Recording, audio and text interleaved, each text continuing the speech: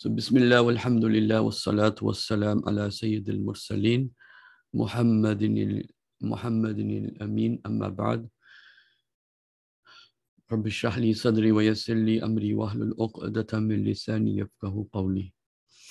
Allahumma arina al-haqqa haqqan warzuqna ittiba'a wa arina al-batila batilan warzuqna ijtinaba. I hope today, inshallah, you will definitely feel your understanding of the different versions of Christian eschatology will become very clear. And as a result of that, what will also become clear is who is clearly being used by Shaitan and who is being true, at least trying to be true to their original. This will become very, very, very, very clear. And also the link between what usually is called Protestant Christianity. One thing I want to share with you again, I didn't get a chance to get all my links up. So many times you're going to see me just typing in here and getting information as I'm talking about it, inshallah. But you will see that the Christian Zionists, and Palestine, the Christian Zionists were the first people really that tried to say we need to establish Israel. Okay, it was the Christians and the Christian world in England, a group of them that wanted Israel to be established. Now, this is going to be a very important part of this connection because it has to do with the two different eschatologies, as you will see. Inshallah, let me let people in as they come in. Okay, and let me just write here: Christian Zionists, Zionism gave birth to Israel. Let's see what happens. So you'll see this. Christian Zionism is a belief amongst Christians that the return of Jesus to the Holy Land and the establishment of the State of Israel in 1948 were in accordance to biblical prophecy. Okay, the term began to be used in the mid-20th century, superseding Christian restorationalism. And so when the Jews asked for Israel, or we're talking about where to take the Jewish people, including the talk of taking them to Uganda, and many of you people know this history. It was the Christian Zionists that includes primarily who? The Protestants and the evangelicals. So just keep this in mind. They're the ones that wanted to establish the State of Israel. Now, this will become very, very important point as we're discussing the two different theologies or the two different eschatologies that exist within Christianity. Okay, so I'm going to start off with the boring lecture first, and then go to the more, or you know what? We'll mix it up a little bit. So let's go here first. This is one brother sent this to me. Let's see if I can get this started here.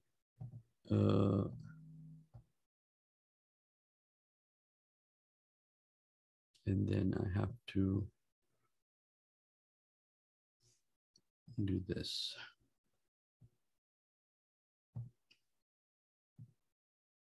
So we'll start off with this. Now, this is whose theology? This is the evangelical Christians. This is the Western world's Christianity, meaning the West of the West, the US and Europe. This is their view for more than almost 100 years now. This is their view of what the future is. Okay. And so I'm going to discuss these. So we're going to watch 3 videos, and this is the first of them.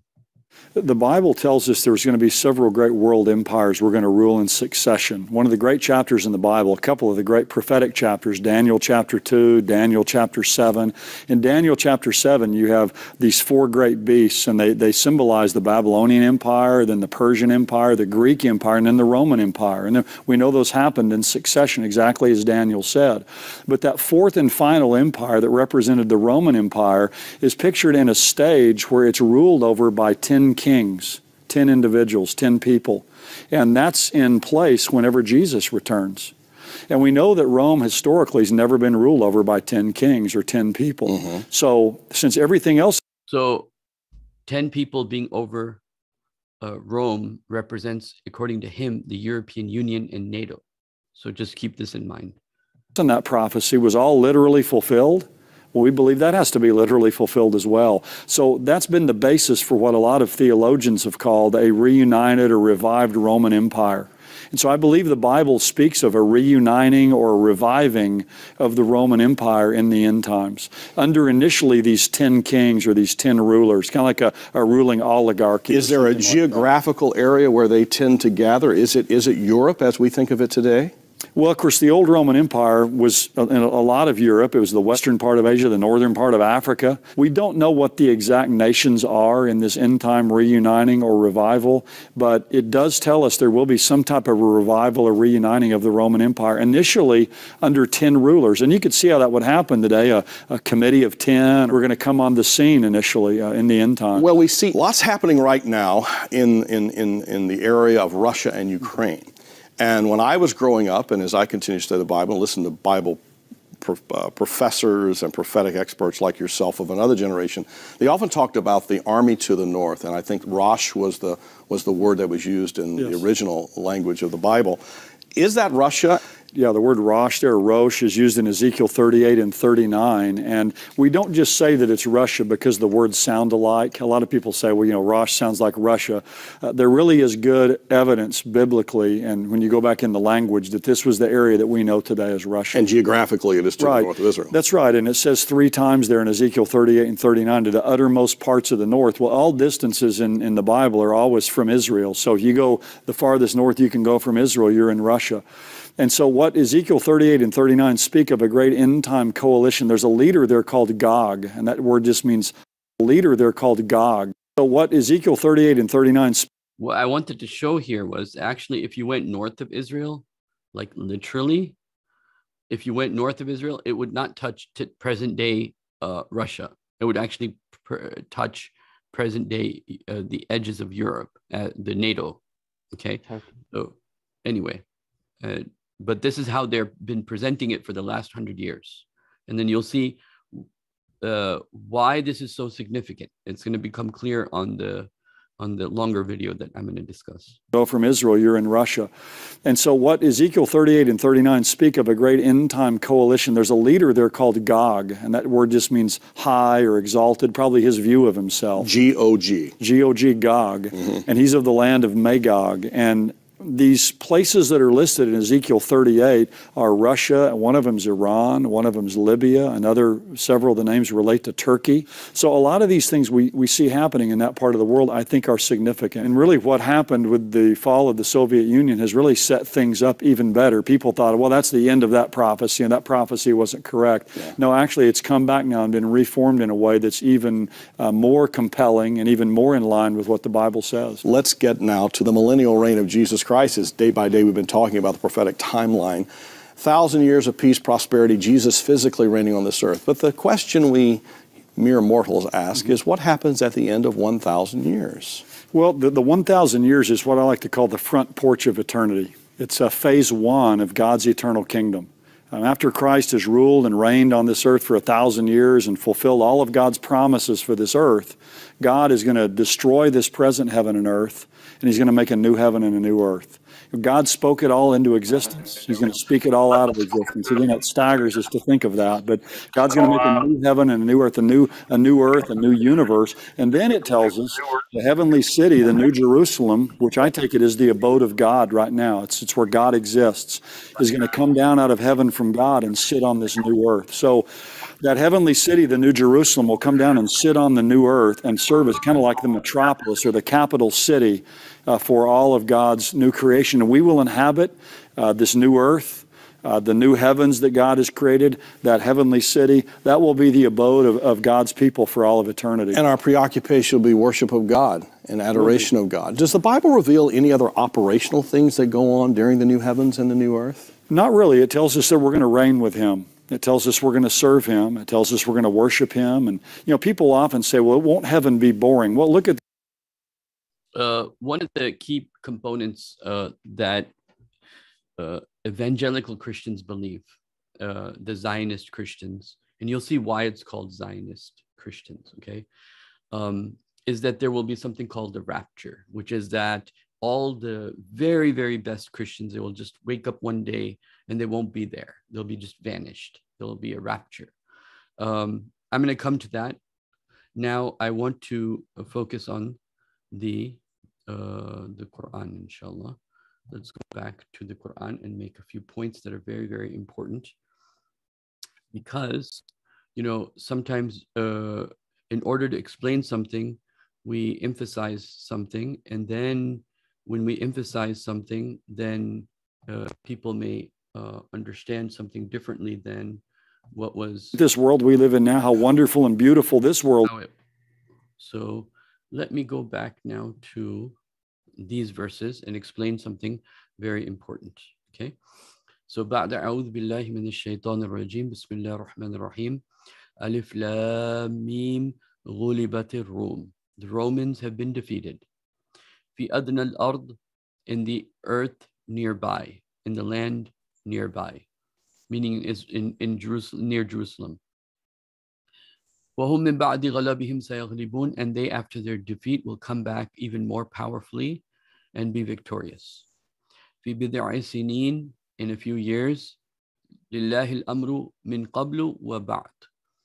And for Allah is the affair before and after. يومئذ يفرح المؤمنون, and on that day the believers will rejoice. Okay. بنصر الله, by the help of Allah. ينصر من يشاء, He helps whoever He wills. Wallahu azizur rahim, and He is the one who has authority, and He is the one who has mercy. Now let me explain something. When these verses were revealed, was the Byzantine Empire an angel? That Allah is saying, my nusra is with them, my help is with them. Were these Byzantines, they were like the Sahaba, they were like the companions of Jesus, peace be upon Him.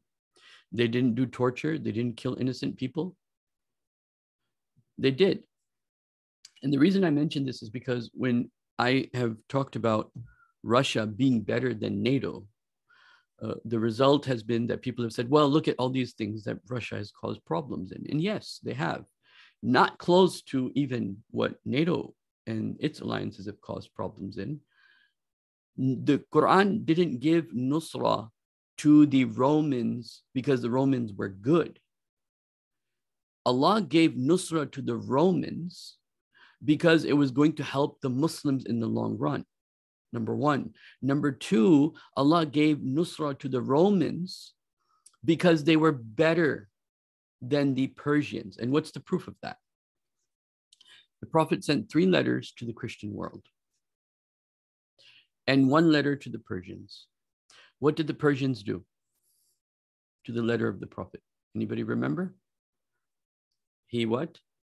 Khosrow tore up the letter of the Prophet, didn't even read it, and killed his ambassador. What did the Christians do? Heraclius, who, by the way, even changed his belief for some time on the idea of Trinity. Not a lot of people know this, and because if I won't be able to show it today, because if I try to type it up, it's going to take me maybe a little while to find those documents. But he believed in something a little bit different than Trinity until they say the moment he died, and then he reverted. But the ambassador of the Prophet to the Roman Empire was Dahya Kalbi. And Dahya Kalbi was one of the most beautiful companions of the Prophet ﷺ. The town, because now as Dahya Kalbi is coming in, he is one of the most beautiful. He looked very close to, meaning Jibreel alayhi salatu wasalam, Jibreel, his sunnah, was to always come in the form of the person that's most beautiful in that area. Okay. And Dahya, so Jibreel alayhi salatu wasalam also used to come to the Prophet in the form of Dahya Kalbi. And there's a lot of events about this, which I'm not going to go into, but only mentioning that the Prophet sent this man and the whole town came to receive him, to see him, to look at who's this, ambassador from Arabia coming in the name of this Prophet. But either way, he was very well respected.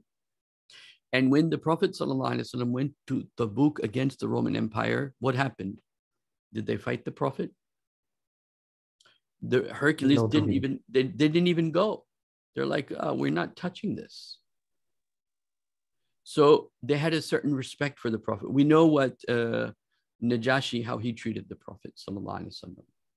We know how the Coptic Christians that were sent the letter of the Prophet, they sent gifts to the Prophet ﷺ, and how they treated the Prophet.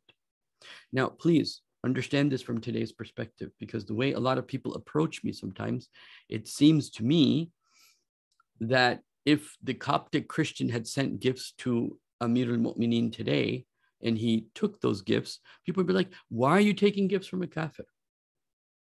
Why are you taking gifts from this person? Right? Why are you saying good things about Christians? Why are you interested in why are the Muslims in Mecca, why would they be interested in the victory of the Roman Empire over the Persians? Has nothing to do with us. Has nothing to do with us, meaning the Sahaba are sitting there in Mecca oppressed. What does the victory of Romans have to do with the Persians? And so the Quran saying, this matters to Allah. And if it matters to Allah, it matters to us. Right? And something that didn't matter to them mattered to them, because they were like, well, Allah said this is going to happen. No one said, oh, Prophet of Allah, but they don't believe in you. Why is Allah going to give victory to the Romans? Why is Allah going to help them? And he's not helping us. We're still oppressed. Right? So we have to understand the attitude that we got to come with. Right? Aisha radiallahu anha, she said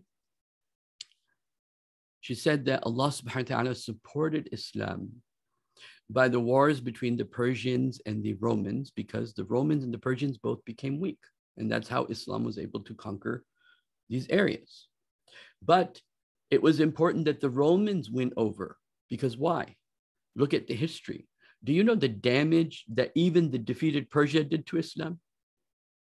The death of who? Omar, right? Abdullah bin Sabah.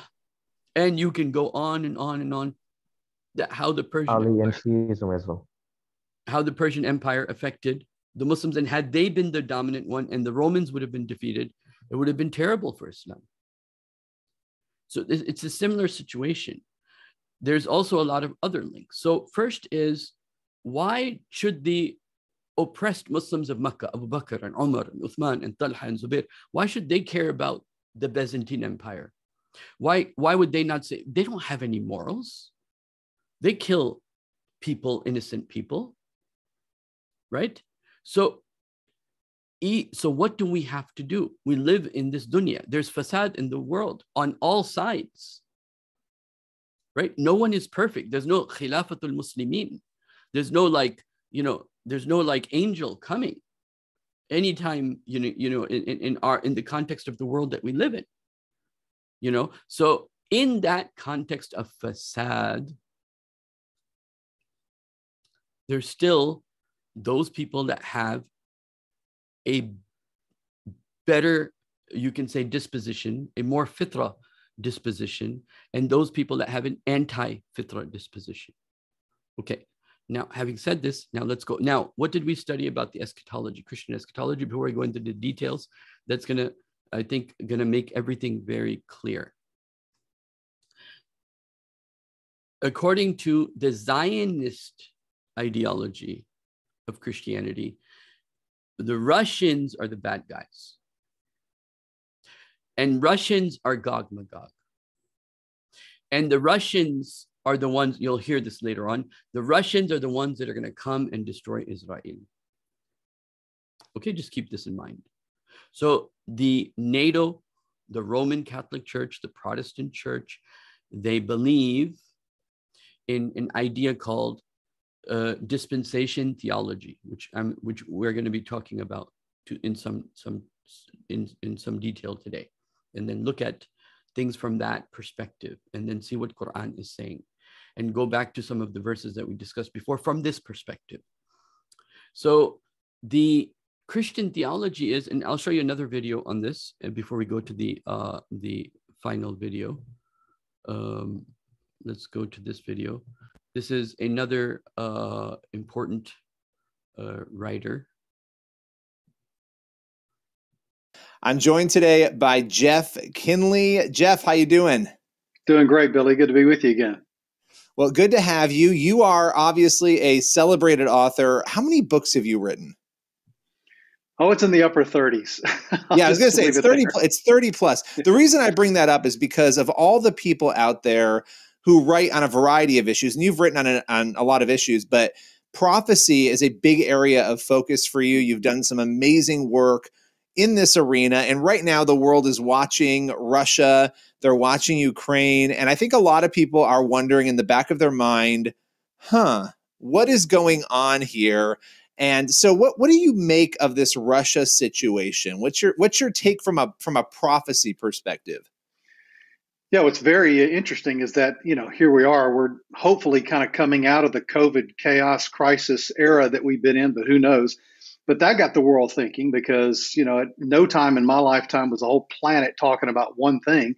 And so we've sort of been in upheaval. It's almost like these geopolitical tectonic plates are shifting all over the world. And so while on the one hand, there's calls for global unity, now we got Russia coming in and once again trying to divide the world by invading Ukraine. So yeah, it's got people thinking, it's got people wondering, does the Bible really say anything about this? And of course, Jesus in Matthew 24, when he's talking about the latter days, the end times, the time of tribulation, talks about there'll be wars, rumors of wars, a nation will rise against nation, kingdom against kingdom. I don't think that's what he's talking about in this particular case, but it certainly is a prelude or a preview, if you will, of sort of the warm-up act for things that are going to happen later on. Yeah, no, and that's so well said. I know one of the big questions is, okay, well, where do people find Russia in Scripture? So let's start there. Is Russia in Scripture? And then let's talk about Ezekiel, because I know that's where you're going to go from here. But take us through that. Why Russia? Yeah, well, from a biblical perspective, anytime you have directions given in the Bible, then you always start with Israel being kind of the center, or the navel, if you will, the center of the compass. And it speaks about these nations coming from the uttermost parts of the north. And of course, if you just do a straight line north of Israel, you're going to land in the middle of Russia. And so that's one reason. Another is because the word Rosh is used in Ezekiel chapter 38. And of course, there's different opinions as to what that means. But I think the most plausible explanation is that it just simply refers to Russia, because it's referring geographically to it. And even the name itself, when you get down to Magog, it says there'll be this war of Gog and Magog. I know that Josephus, the Jewish historian, identified that area as the area of the Scythians, where they lived, which is really modern day. So remember the brother Abdurrahman, he also identified Gog and Magog with the Scythians and how they moved towards Germany. Anyway, look at what he says. Russia, it really includes Ukraine rather. And so really you've got Rosh is Russia, and part of Russia being Magog, and all that just really fits. And most scholars today, Billy, are pretty united on the fact that Magog does include Russia and at least parts of the former Soviet Union. Yeah, and that portion of Ezekiel, when you look at Ezekiel 38 and 39, this idea of Gog from Magog, Gog would then be a world leader, really the leader of Russia in this case, essentially, pending Russia is Magog. Is that correct? Right. Yeah, so the word Gog just simply means chief or ruler or head. He's the kind of the top dog of the organization, if you will. And so, yeah, he would be identified as the leader.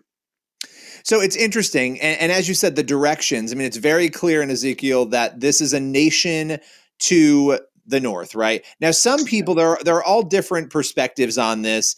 And obviously, just right before this in Ezekiel is the conversation in scripture, one of the many, of Israel basically coming back to fruition, of having the Hebrew people spread throughout the world, then coming back and having this, what seems like it's describing a period of success, right? And no famine and all of that.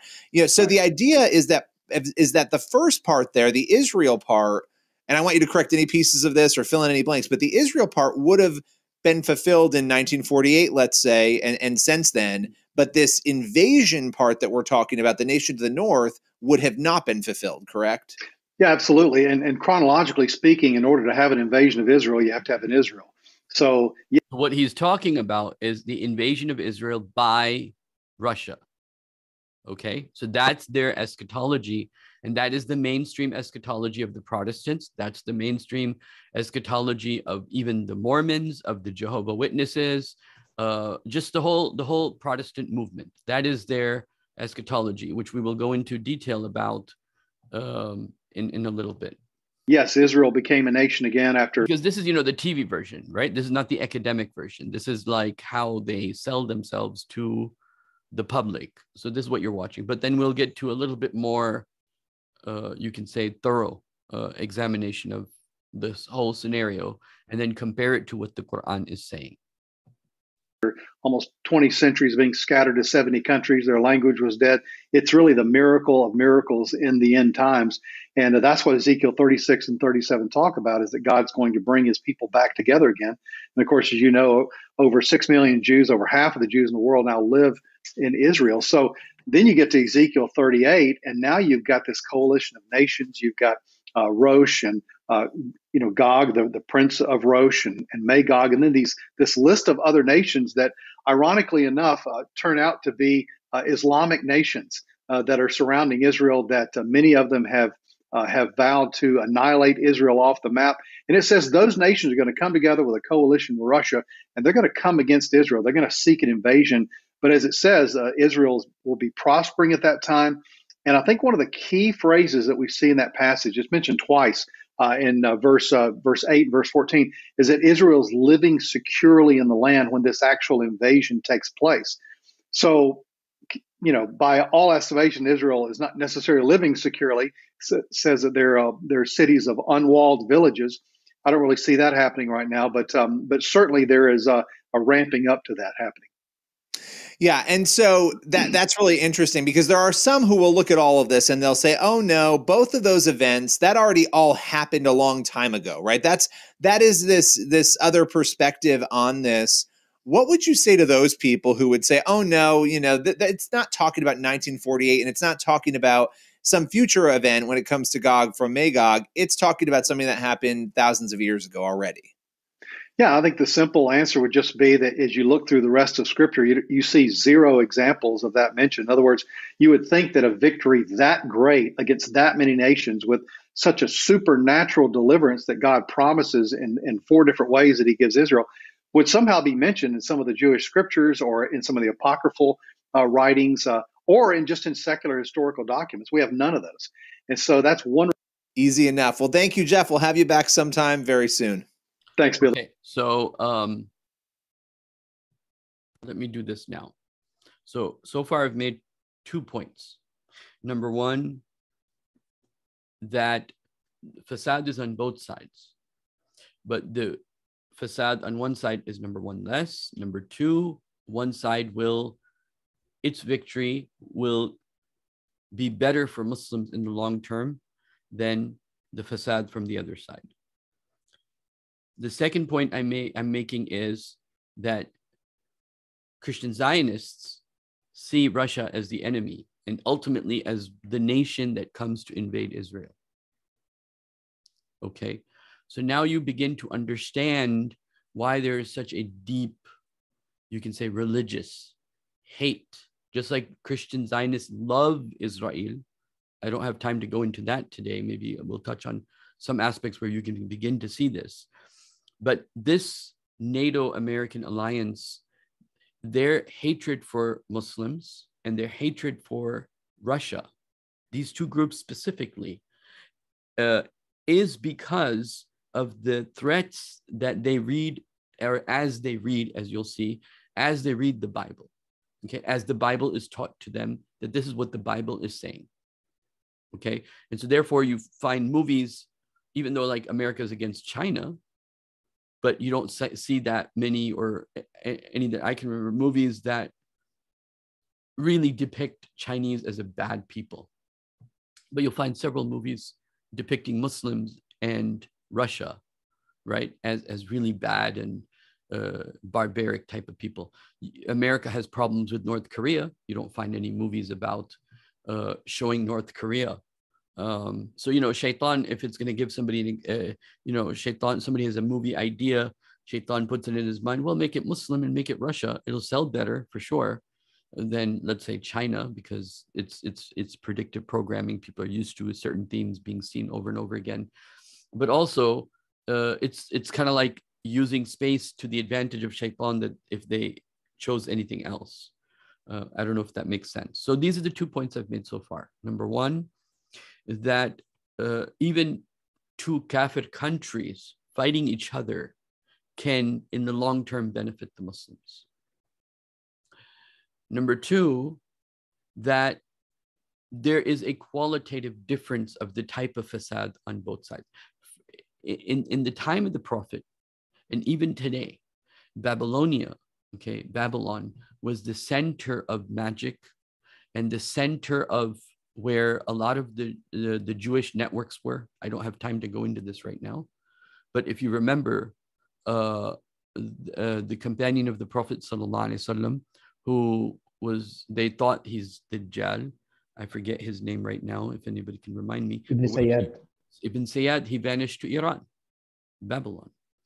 So the point being, in the time of the Prophet, this was the place that was where Shaitan was, you can say, connected to and hurting Islam much more.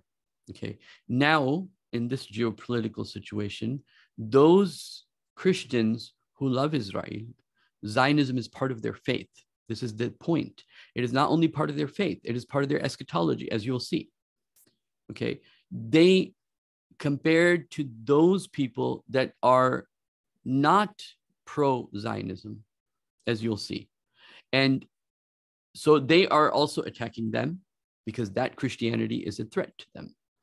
And they're also attacking Muslims, because that is the ultimate truth. And so let us now talk about a few other things relating to this verse of the Quran, okay? So there is a hint here now. Let's get a little bit deeper. Ghulibatir Rum, okay, Rum. Who is Rum proper? Okay, who is the proper Rum? Okay, before I go into this, what I wanted to do was that I've made these 2 points so far, and you heard the Christian authors talk about these 2 points. Now, is there any questions here so far before I continue? And not more than 2 questions, because I don't want this to become 3 hours. So 2 questions that relate to this issue, that if you think there's any clarification needed, then I can answer up to 2 questions. And then maybe other questions, you know, I can answer later. But if this is clear, these 2 points, number one, Zionist Christian, Protestant Christian see Russia as their enemy. And with Gog Magog, they see the Muslim lands there helping Russia. And number two, that it is not as simple as saying it's 2 kafirs fighting each other. What does it have to do with us? It does have something to do with us, because what does the Roman Empire versus the Persian Empire have to do with the Sahaba in Mecca that are being tortured? Okay, so if there's any questions on these 2 points, then I can try to answer. If not, then I'm going to continue to the next point. So I'm going to now continue to the next point. Okay. Oh, I think if somebody has a question, they can ask in the chat, because I've okay, yeah. So music industry are tools of the Zionists used to, okay, yeah, so that's not really a question. Yeah, and it makes a lot of sense. Could you say they're fighting over their ability to influence the Muslim? So, sir, I have a question, sir. Yes, absolutely. Some scholars say that the NATO is the room that has been who has been told about in the Quran. What your take on this? I'm going to discuss that very issue next. And in fact, not only many scholars, but also including many scholars, Allama Iqbal, he also mentioned this. And this is true in the sense that there is some connection. Also, sir, the Chinese have been labeled as Magog by many scholars, sir. Many scholars as what? I wouldn't call them scholars, but end time analysts. I would. Right. China has been called what? Magog. Well, I've talked about this in great detail. And so you will have to look at those videos because that's a whole conversation in itself. And do you have any yes or no answers to this? No. Yeah, well, yes and no is the answer. Yes and no. So there are some descendants amongst the Chinese that relate to the Khazari in the Khazarian Gog Magog. Yes. So there is some, but the major of it is the white European Jews. Okay. It is the Jews who it's the white people who spoke Yiddish language, came from the north to Israel. That's the primary bulk of Gog Magog. Okay.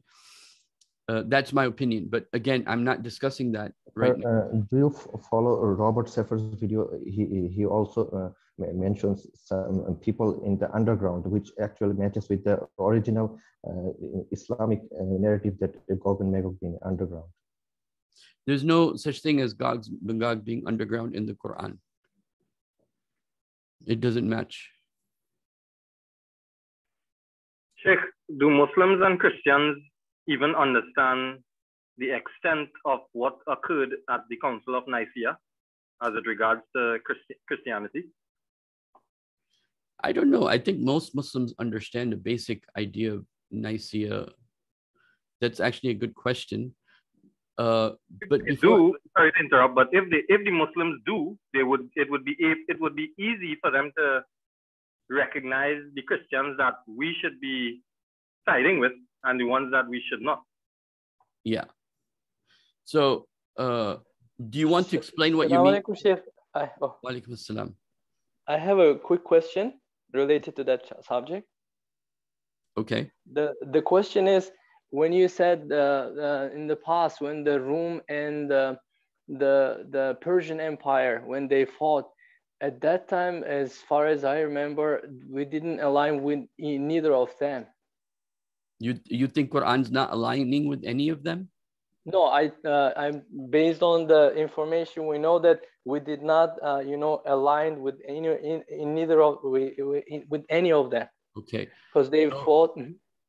Okay, if you say that, then let me share this with you. First of all, the Quran aligns with them very clearly. Second of all, Abu Bakr radiallahu anh, when he heard these ayat, he placed a bet with the leaders of Quraysh that I bet with you what? That the Byzantines will win in a few years. Do you know this? Yes. Yeah. Okay, so then how can you say we didn't align with one side or the other? When Abu Bakr is placing a bet on one side is aligning with them. I see. I meant like, alignment that would support them in that sense. I understand you. Yeah. Jazakallah khair. All right. Now let us come to the other question, which is, who are the Rum proper? Okay. There is an idea in some parts of the Bible that there will be a Roman Empire.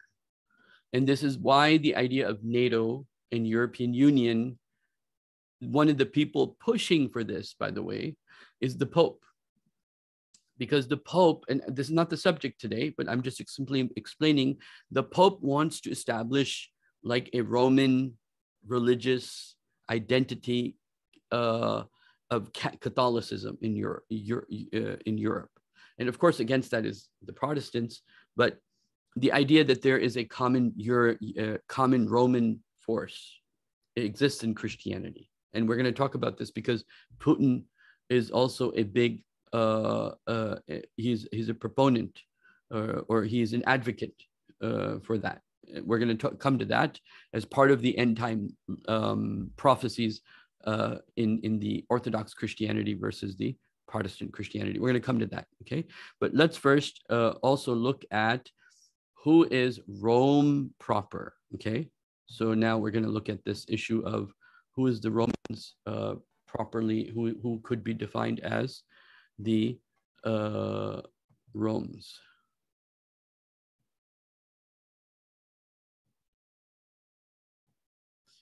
Okay. So the Byzantine Empire genetically is closer to the Christians of the Eastern Bloc, okay? And the Orthodox Christians, yes. And genetically, faith-wise, as the well. Romanov family. Were their descendants. The Romanov family, the ruling czars of Russia, were descendants of the Roman Empire, Eastern Roman Empire. Yes. So those people, the Byzantine Empire, and then the Constantinople was considered the New Jerusalem, okay? And the ancient Rome, okay? If I can show this to you, let's see if I can show it to you in the other one more better. The succession of the Roman Empire, okay? If you can.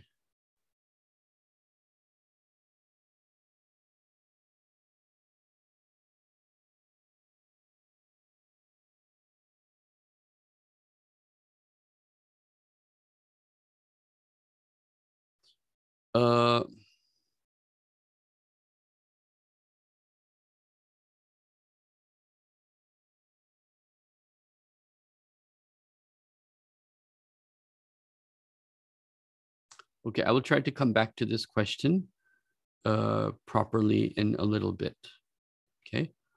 This question I will come back to in a little bit. But yes, it is true that the proper, if you think of Rome in its original sense, in terms of its faith and in terms of the type of people, the people genetically that were ruling over Syria and in the area of Tabuk, the Byzantine Empire being over Constantinople, that is more properly the Eastern Bloc of the West, not the Western Bloc of the West, okay?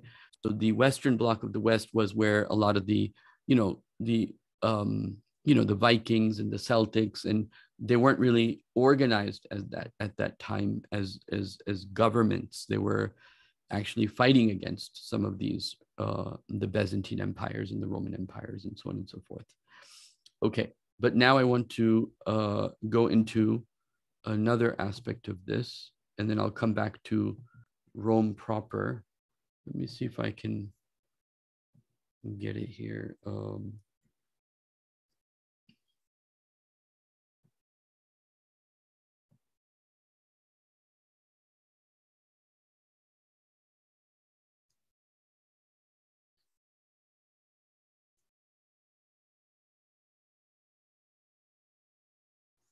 Moscow, Third Rome, a theological political concept asserting that Moscow is the center of the Roman Empire, representing, now this is very important, the Third Rome, because it's part of their eschatology of both sides, that Rome would become united, okay?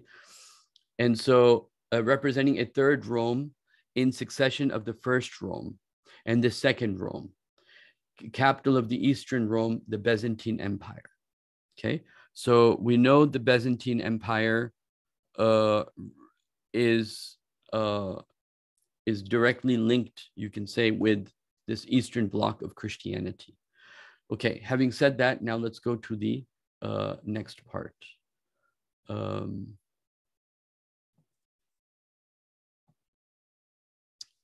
So I'm going to play this guy. Christians in my parish come up. So this is a study of Protestant or Zionist Christianity versus Orthodox Christianity. Okay, it's a little bit long. I'm going to put it on a faster speed so we can listen to it a little bit faster, and then I'll interject wherever I think it's needed to be interjected, and then we'll try to make a overall understanding of what's happening, at least in the world, from the perspective of end times. Okay. To me and ask questions like this. Father, I was talking to my evangelical friend, and she asked me about the rapture, what I believed about the rapture. What is the rapture? I've never heard of this term. Or sometimes I've had other people come up to me and say, Father, I have a question for you. There's some activity going on in the Middle East. There's fighting breaking out between Israel and some of Israel's neighbors. So my friends all say that this is part of Bible prophecy, that this is a sign of the end of the world. Is this true? Please explain this to me. So this interaction between Orthodox and evangelical Christians on the end times points out two things. One is that we Orthodox, for whatever reason, don't talk about the subject of the end times very often. It's just not, we have our beliefs, certainly, but it's not something that we highlight either in too many of our sermons or in our Christian education classes at every level. Conversely, our evangelical friends sometimes come from specific backgrounds where discussion of the end times is a major part of their faith. Many sermons on the subject, many classes and that talk about the end times. So this subject of the end times is something where evangelicals usually have very specific and strong views, and the Orthodox really have kind of a blank slate in that regard. So the purpose of this class is actually, by my primary focus audience, is for Orthodox Christians, and help them understand and give them a better understanding of what it is that Orthodoxy believes about the end times, and be aware of the differences between how Orthodox view the end times versus our evangelical friends. If you are evangelical, and we'll see more specifically, refine that to dispensationalist evangelicals, and you're watching this, you're welcome to this class. I appreciate your presence. Some of this stuff, when I'm describing dispensational theology, would be very familiar to you, but it would be completely new material for most Orthodox Christians. And there will be times where I highlight our agreements, and there will be times where I highlight. Now, this idea of dispensational Christianity and dispensational theology is at the heart of this whole issue. It is a very important term for Muslims to know. It's called dispensational theology. And this is the most satanic part of it all. It's the thing that really divides the line. And you're going to see what this is. Okay, and this is the main difference. And everything that's a result of it is the main difference between Protestant Christianity, evangelical Christianity, Zionist Christianity versus Orthodox Christianity. So you're going to see this, and then we're going to look at this other verse of the Quran in the light of this. So just keep in mind, this is very, very important from that perspective. Highlight our differences. And so my purpose is to be respectful and not to try to convince evangelicals to be dispensationalists in their views of the end times. If you're an evangelical and you firmly believe in the dispensational approach to the end times, my purpose here is not necessarily to convince you to change your mind on the subject, but my primary purpose is to teach Orthodox by compare and contrast where we are similar and where we are very different. And so that is the focus of this class. Now, we start with the earliest days of the church. The early Christians firmly believed that they were living in the end times.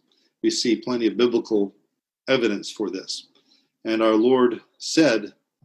So one thing about Jesus, peace be upon him, specifically is, both in the Quran as well as in the Christian literature, one of the common points is that Jesus is a prophet that is specifically, you can say, his view, his approach, his focus is the end times, both in his life before and in his continuing life when he comes back. In this case, John chapter 14:3. And if I go and prepare a place for you, I will come again and receive you to myself, that where I am, there you may be also. So this is one of many occasions where our Lord told his followers, told his disciples and then apostles that he would return. And so that has been a very important part of the Christian faith ever since the Ascension and ever since Pentecost. Now, the early Christian view of end time continues in other passages that certainly teach us that the earliest Christians, for the first few decades of Christianity, they firmly expected Christ to come back during their lifetime. Sometimes theologically, they call that the imminent return, or more commonly, the any day now approach to when Christ will come back.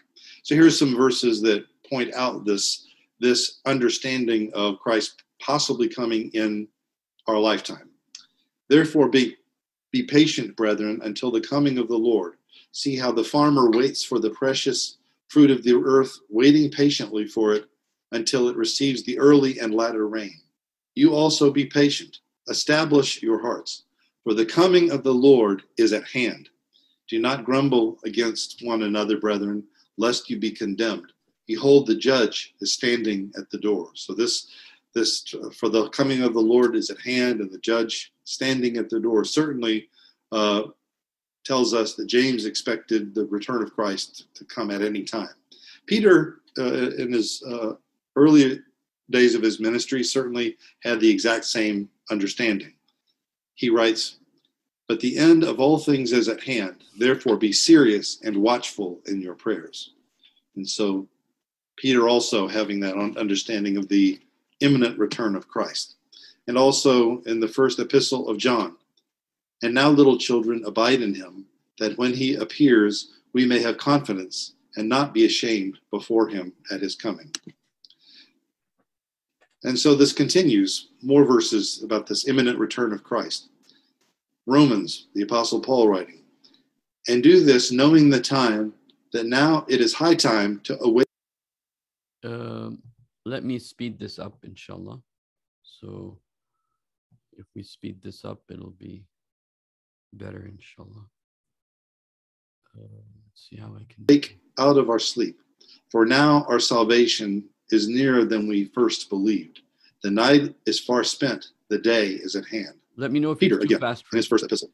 "And when the chief priest appears, you will receive the crown of glory that does not fade away." Hebrews, "And let us consider one another in order to stir up love and good works, not forsaking the assembling of ourselves together, as is the manner of some, but exhorting one another, and so much more as you see the day approaching." Obviously, the writer of the Hebrews said, "You will see," implying that most of you will see that day approaching of the returning of Christ. Titus, "We should live soberly, righteously, and godly in the present age, looking for the blessed hope and glorious appearing of our great God and Savior, Jesus Christ." So over and over again, we see this understanding, this belief amongst the earliest Christians that Christ could come as soon as their lifetimes, before they left this earth. But with the passage of several decades after Christ's ascension and after Pentecost, the early Christians came to understand that the return of Christ may happen after their lifetimes. In fact, Peter later on in his life, as he sees his own end approaching, he writes the following: "Yes, I think it is right, as long as I am in this tent, to stir you up by reminding you, knowing that shortly I must put off my tent, just as our Lord Jesus Christ showed me. Moreover, I will be careful to ensure that you always have a reminder of these things after my decease." So now he sees his decease coming, and now he's stressing the importance of remembering what he witnessed, what he saw, and what he's recording for all time that is enshrined in the scriptures. Paul says the same thing toward approaching the end of his earthly sojourn. "For I am already being poured out as a drink offering, and the time of my departure is at hand. I have fought the good fight, I have finished the race, I have kept the faith." So Paul, again, preparing for his death, realized that Christ may return after his death. This is a subtle shift from a few decades earlier as they began their apostolates. Now, what is it that the Orthodox Church believes about the end times? This would be a common question from our evangelical friends. I'm sure we're very puzzling to them because we don't talk enough about the end times and what we believe. If you are Orthodox or non-Orthodox, here is a summary of our belief in the end times. "And he will come in glory again with glory to judge the living and the dead, whose kingdom shall have no end. Now we believe more than this, but this is a summation of our beliefs. It's one of the lines in our Nicene Creed that we recite every Sunday, and sometimes at our other non-Sunday services as well. So we do believe that Christ will return. We also definitely do believe that he will raise the dead when he returns. And we also understand that he will establish a kingdom of his own under his authority in heaven and on earth, and that kingdom shall never pass away.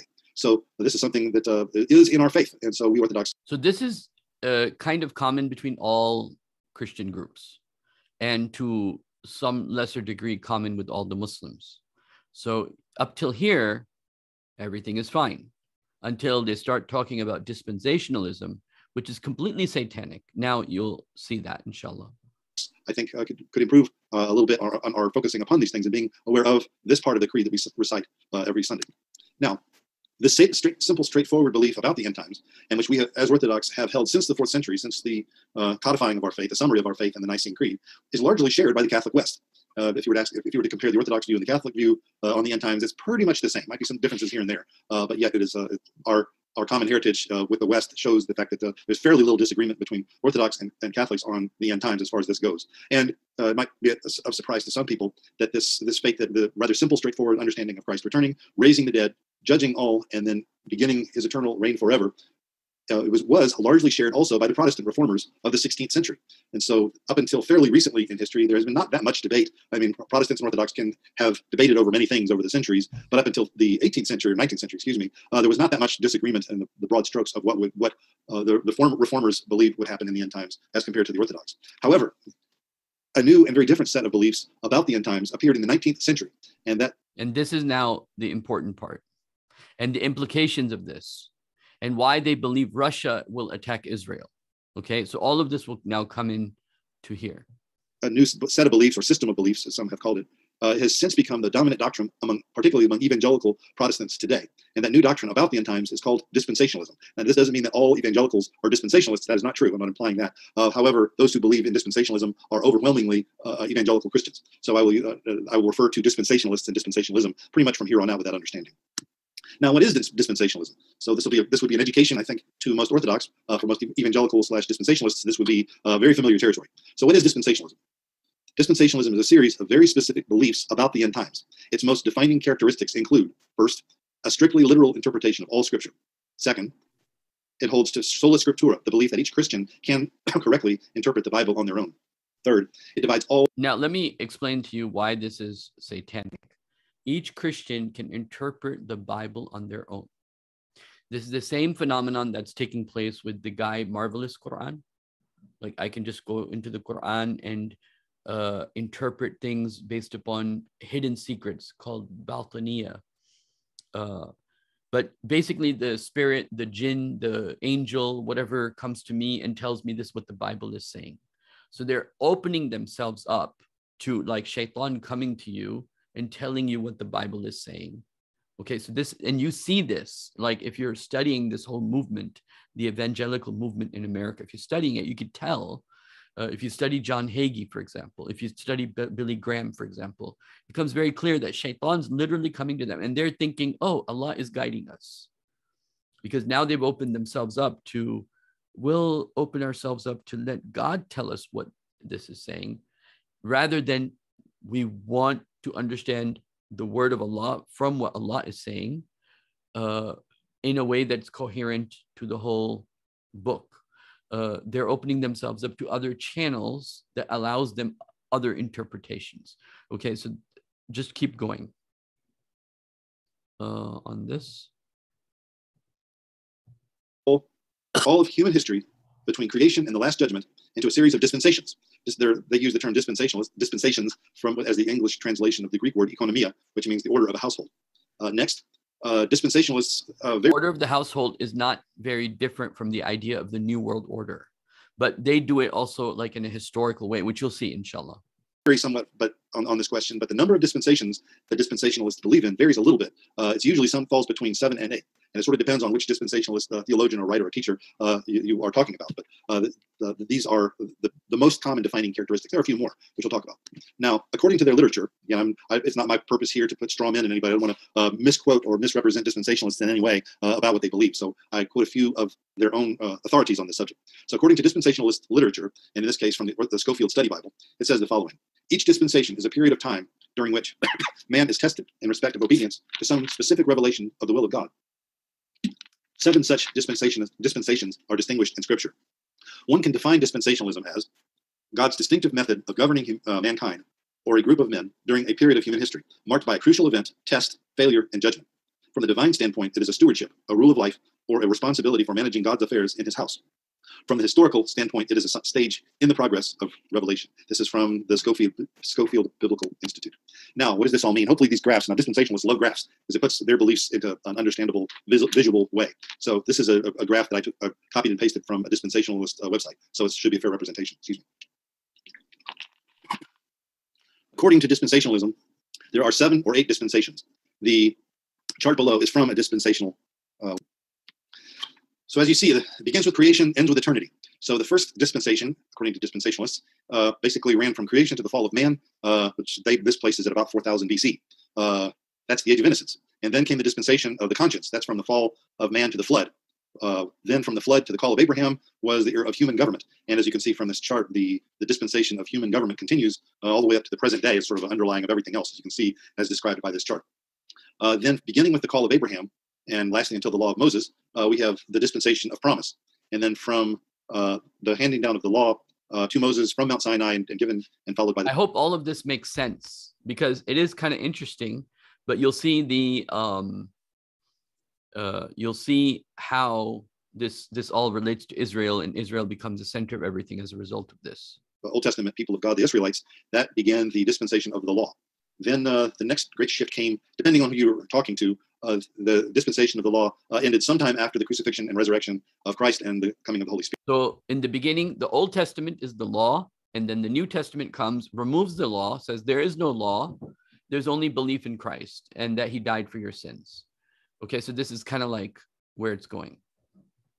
So some people put that at that day. Some, as you can see, whoever put this chart together says that the dispensation of the law slowly faded out and the dispensation of grace filtered in. And that happened sometime, according to this chart, between the life of the Apostle Paul and the destruction of the temple in Jerusalem in 70 AD. That you might see differences in between various dispensationalists. So then since the temple, and including where we, according to dispensationalists, where we are today is in that dark purple there, which is the dispensation of grace. So that's, according to the dispensationalists, that's where we are right now. That's our present status. And that will continue until the next event that will change, bring in the next dispensation is what the dispensationalists call the rapture. We'll talk a lot more about rapture is where the good Christians will be taken into like a spaceship by Allah. Okay, so the rapture is the idea that you'll wake up, if you'll wake up one day and your religious grandma won't be there, and the whole world will be missing like a few thousand or a few 100,000 people, and we won't have any way of explaining it. Okay, so they went to God, they went to Jesus, and then that's when Jesus comes back. Okay, but to do that, they need to do certain things. Including establish the state of Israel, establish the third temple. They have to do a few things, which we're going to talk about that later. And then after the rapture, there will be 7 years, what they call the great tribulation, and that will be 7 years. And then that dispensation will give way to the next dispensation, which will be the what's usually called the millennium. In this chart is called the kingdom, and that will be from when Christ returns until a later great white throne, which will begin eternity. So those are your dispensations. I see 1, 2, 3, 4, 5, 6, 7. So that's the 8 dispensations that dispensationalists talk about. Now, the Schofield Bible Institute continues. What constitutes a dispensation? What makes that up?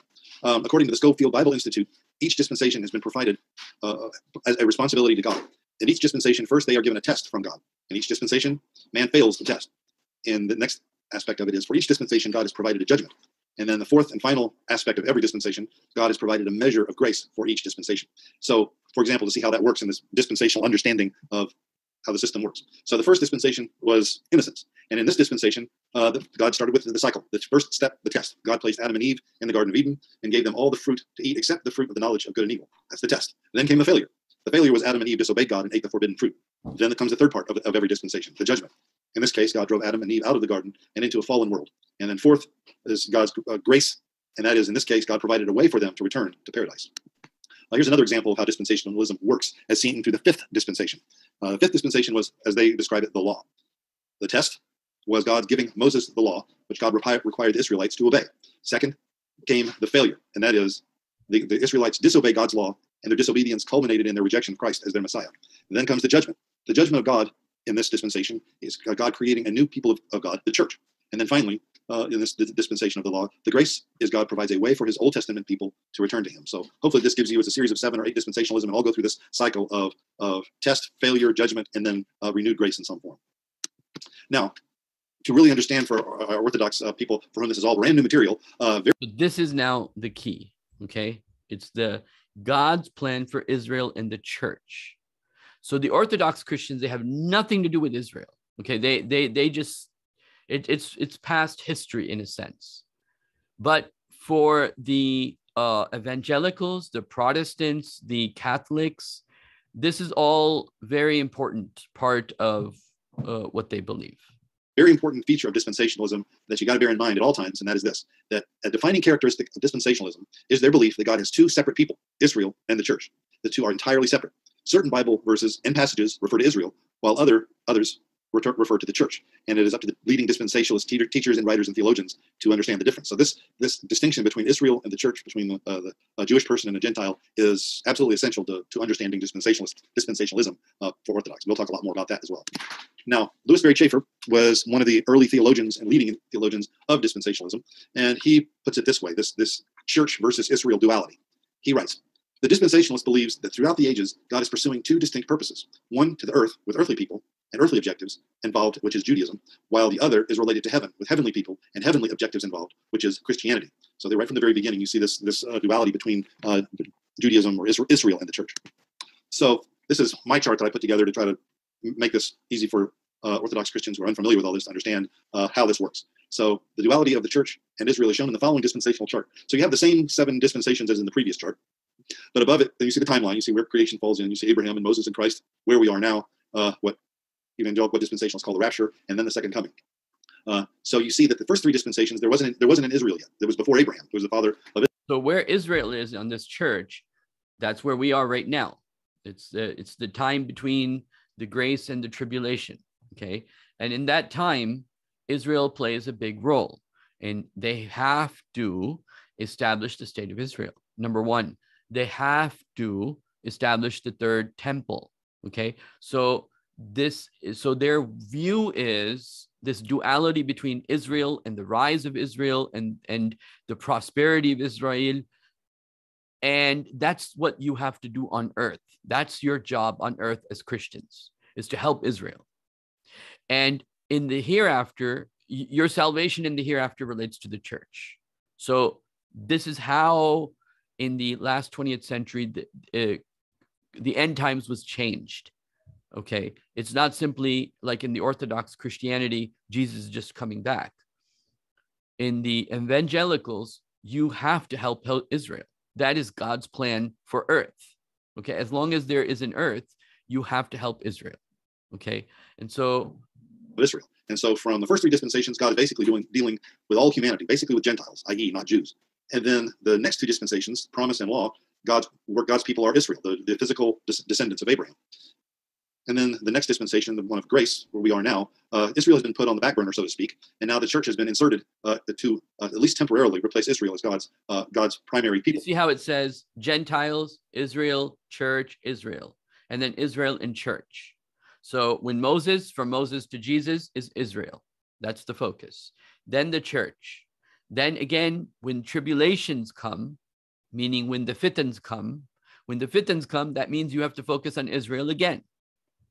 Okay, so this is how evangelical Christians look at their end times.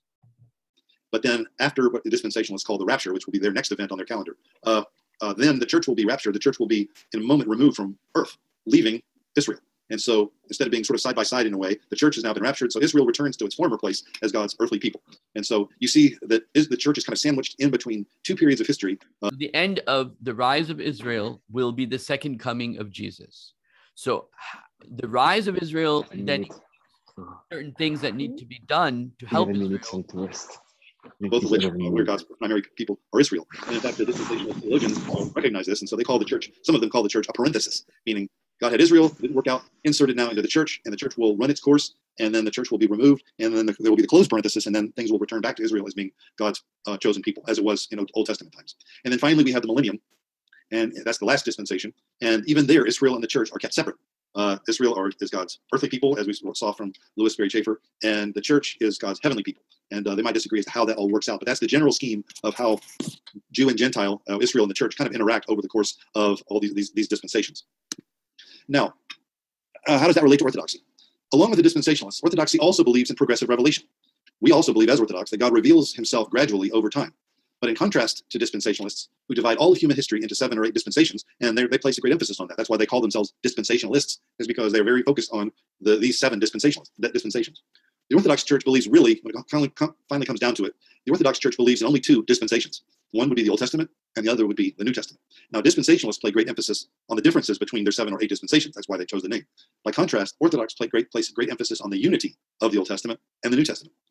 To us Orthodox, the purpose of the Old Testament, which is why they follow parts of the law, which is why their women cover their head, which is why they follow the law, because the law is in the Old Testament. And so they kind of like bring together the Old Testament and the New Testament. Testament is to prepare for the coming of Christ. And the purpose of the New Testament is to point back to the coming of Christ. Christ's his conception, his birth, his life, his crucifixion, his resurrection, his ascension, and I guess we should also add Pentecost, the coming of the Holy Spirit. These are the defining events of salvation history. The best and highest function of the Old Testament is to point towards that, and the best and highest purposes of the New Testament is to point back to that. While recognizing some of the differences in God's dealings with mankind over time, Orthodox considers any such difference to be of fairly little consequence by comparison to the unity of the Testaments. Now, again, we do believe in progressive revelation. Certainly, we would readily and happy to believe, for example, that when Moses descended from the mountain, having met God and receiving the 10 Commandments, and when he gave that to the people of God, that was a big difference. That was a big change. That was a major event that was to affect everything in terms of God's Old Testament people. So we do believe happily, enthusiastically with progressive revelation. But yet, from the Orthodox perspective, the main event is the unity of salvation history, focusing upon Christ. The other differences, while real, are for us not particularly as important as the coming death, resurrection, and ascension of Christ. So to put it in a graph here, so you see the 7 dispensations in red, and so the same ones that we've been working with thus far. And the timeline, starting with creation, ending with what they call the second coming. And in the middle, we both believe in the virgin birth, crucifixion, and resurrection of Christ, as well as followed up by Pentecost. But you can see, here's the difference, as I would graphically put it. Everything before Christ is more or less variations of the most important thing. Christ is coming. And then everything in the New Testament, you see from the Orthodox gold perspective, in gold, to us, the most important thing is Christ has come, Christ has died, Christ has risen, as some of our Western friends say in Catholicism. And so this is the difference. This is the first difference, is whether the emphasis is on unity of the Old and New Testament, the unity of God's revelation to man, or whether we're going to or whether it's divided up into 7 separate events. So that's, I would say, one of the major differences between Orthodoxy and Christianity. So where did dispensationalism come from? The next few minutes we'll talk about. Now, this is very important, what he's about to discuss here. So inshallah, and then you'll see all this will tie back to the whole Russia, Ukraine, Putin. All this will go back to that. Where it came from, a very brief summarized history of dispensationalism, and then we'll talk a little bit more about that, compare that also with Orthodoxy. Now, dispensationalism began in the late 1800s, and its founder was a man named John Darby. Darby, well, you can see his dates there on this slide. He was an Anglo-Irish Bible teacher and founder of the Plymouth Brethren denomination. He is also considered to be the father of dispensationalism, and by dispensation and through dispensationalism, also this modern evangelical Protestant interest in the end times that certainly very powerful to this day. A couple of interesting things. My grandfather was from the same part of Ireland, Northern Ireland, that John Darby was. My grandfather was a preacher and very much in the footsteps. I know he didn't meet Darby. This is one of the other gifts of England, is this idea of dispensationalism, which ultimately means help Israel, as you'll see. Because Darby died the year my grandfather was born, amazingly. So this has family history for me also. Also, Darby was the founder of a Protestant group called the Plymouth Brethren. I was raised in the Plymouth Brethren. This is my spiritual formation began in the Plymouth Brethren. And so this is because I grew up in the Plymouth Brethren, and the teachings of dispensation and John Nelson Darby were so strong in the Plymouth Brethren. That's why I have a certain amount of background, more than you would see in most Orthodox clergy. So Darby's similar contemporaries. It's important to understand one thing about dispensationalism is it was actually part of a broader movement. Interestingly, at that time in history, there were a lot of groups that were also springing up all over the Western world, not Orthodox, but certainly in the Protestant West, that were suddenly very fascinated with the end times, and were coming up with their own take on what will happen. And so Darby's dispensationalism came out of this broader society-wide movement.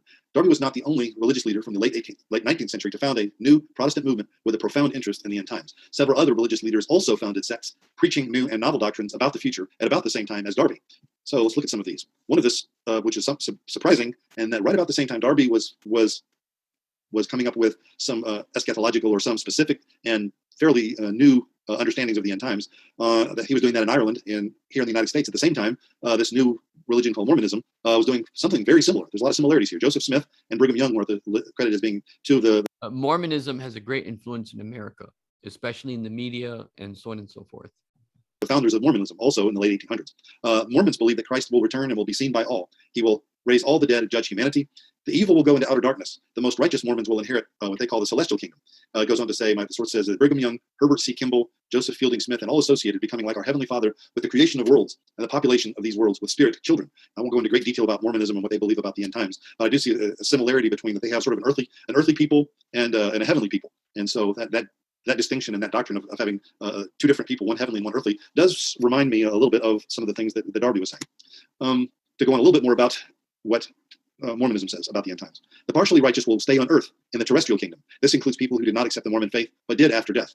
The least righteous, those who did not accept Mormonism, either in life or death, but were not deserving of the outer darkness, are sent to this terrestrial kingdom. So you see that heavenly versus terrestrial duality in Mormonism as well as you see it in dispensationalism. To continue, Mormonism teaches a millennium, a literal 1,000-year period after Christ returns, when Christ rules over all the earth, and it is an age of near perfection, like the Garden of Eden, and Satan will be bound. So that is very, very close to what dispensationalism teaches, the 1,000-year literal reign of Christ over earth, a time of almost returning to the Garden of Eden, and when Satan will be bound. After the millennium, according to Mormonism, there will be one last angelic and human rebellion. Christ will crush the rebellion, resurrect the earthly dead, and judge all earthly humanity, and eternity will begin. That's very close to what dispensationalism, as formulated by Darby, says. There's another group that came about also about the same time, mainly in the late 1800s, and that is the Jehovah's Witnesses. The Jehovah's Witnesses believe that Jesus Christ has been ruling in heaven as king since 1914, a date they believe was prophesied in Scripture. So one of the common features of this Zionist Christianity, Protestant Christianity versus Orthodox, is that they completely believe we're on earth for another 1,000 years, right? They completely believe Jesus is going to come, rule the world. If you're too pious, you're going to go into a spaceship. You're going to have the rapture. But if you're partially good, you have some good and some bad, then you'll be on earth and you'll rule. You'll be with Jesus on earth forever. Okay. Especially the Jehovah's Witnesses, they believe you'll be on earth forever. They don't even believe in the what we call the hereafter. They don't even have a concept. They just say Jesus comes down and he rules forever. And then if I ask them, okay, but you just said the good ones are going to go to heaven. So why would they go to heaven when Jesus is on earth? And so anyway, this whole debate is there. So it's a very weird thing. But the applied end times, if you say there's like an applied physics or applied mathematics, applied end times is you have to support Israel, okay? And you have to support Zionism. And so this, let's continue, inshallah. I don't want this to become too boring, but it is important to go through this at least once to get a basic understanding. And after that time, a period of cleansing occurred, resulting in God's selection of Bible students associated with Charles Taze Russell to be his people in 1919. There were some predictions of the future, though Jehovah's Witnesses, particularly in those days, were also very interested and fascinated by the end times and made what they felt was predictions based on their understanding of Scripture and what was going to happen next. So in 1911, Russell wrote that October 1914 would witness the full end of Babylon, or nominal Christianity, utterly destroyed as a system. He wrote that the culmination of Armageddon would occur in 1914, preceded by the gathering of all the saints, both resurrected and living, to heaven. He also predicted the destruction of governments in 1920. He also included new predictions for 1925, including the resurrection of the biblical patriarchs Abraham, Isaac, Jacob, and other Old Testament personages. During the 1960s and early 1970s, witnesses were instructed by means of articles in their literature and at their assemblies that Armageddon and Christ's 1,000-year millennial reign could begin by 1975. So again, that this was an era of intense interest in the end times and a lot of formulation of hypotheses. See the same thing, Mary Baker Eddy and Christian Science, late 1800s. Christian Science was developed in 19th century New England by Mary Baker Eddy. This Christian Science is a very important organization and magazine that they have that's had a very profound effect on Christianity. It mostly discusses issues of Christianity and science, but they've had a big impact, and they are 100% with the Zionist agenda. Who argued in her 1875 book, Science and Health, that sickness is an illusion that can be corrected by prayer alone. The book became Christian Science's central text, along with the Bible, and by 2001, it sold over 9 million copies. So here's some Christian Science beliefs about the end times, and these are quoted from their website. And you can say this fascination of the role of Christian Science in apocalypse and the end of time, and what the prophetic literature means. They quote Revelation 12:1 here. Now a great sign appeared in heaven, a woman clothed with the sun, with the moon under her feet, and on her head a garland of 12 stars. In Revelation, they see the finality of prophecy. To their understanding, the woman of the apocalypse stands in type for the female of God's creation, spoken of in Genesis. We, that is, Jehovah's Witnesses, believe Mary Baker Eddy represents the second coming of Christ. Another group, also about the same time, beginning in the late 1800s, began with William Miller, who was the founder of the Seventh-day Adventists. William Miller proclaimed that Jesus Christ would return to earth by 1844 in what he called the Advent. His study of the book of Daniel, chapter 8 prophecy, led him to the conclusion that Daniel's cleansing of the sanctuary was cleansing of the world from sin, when Christ would come on October 22nd, 1844. He and his many followers prepared, but the day came and went. It has been since known by the Seventh-day Adventists as the Great Disappointment. So that is a brief summary. We'll talk a little bit more about the more modern. Before we go on talking about Schofield Bible, which is going to be the most important part of all of this, because it has everything to do with Israel. But I'm showing you here all these people that are Christians and looking at the Bible in terms of end times. Each and every one of them has failed over and over and over again. Over and over again. John, all the way down to John Hagee and his, the blood moon prophecies that he was making. I think most of you must have heard of the blood moon concept.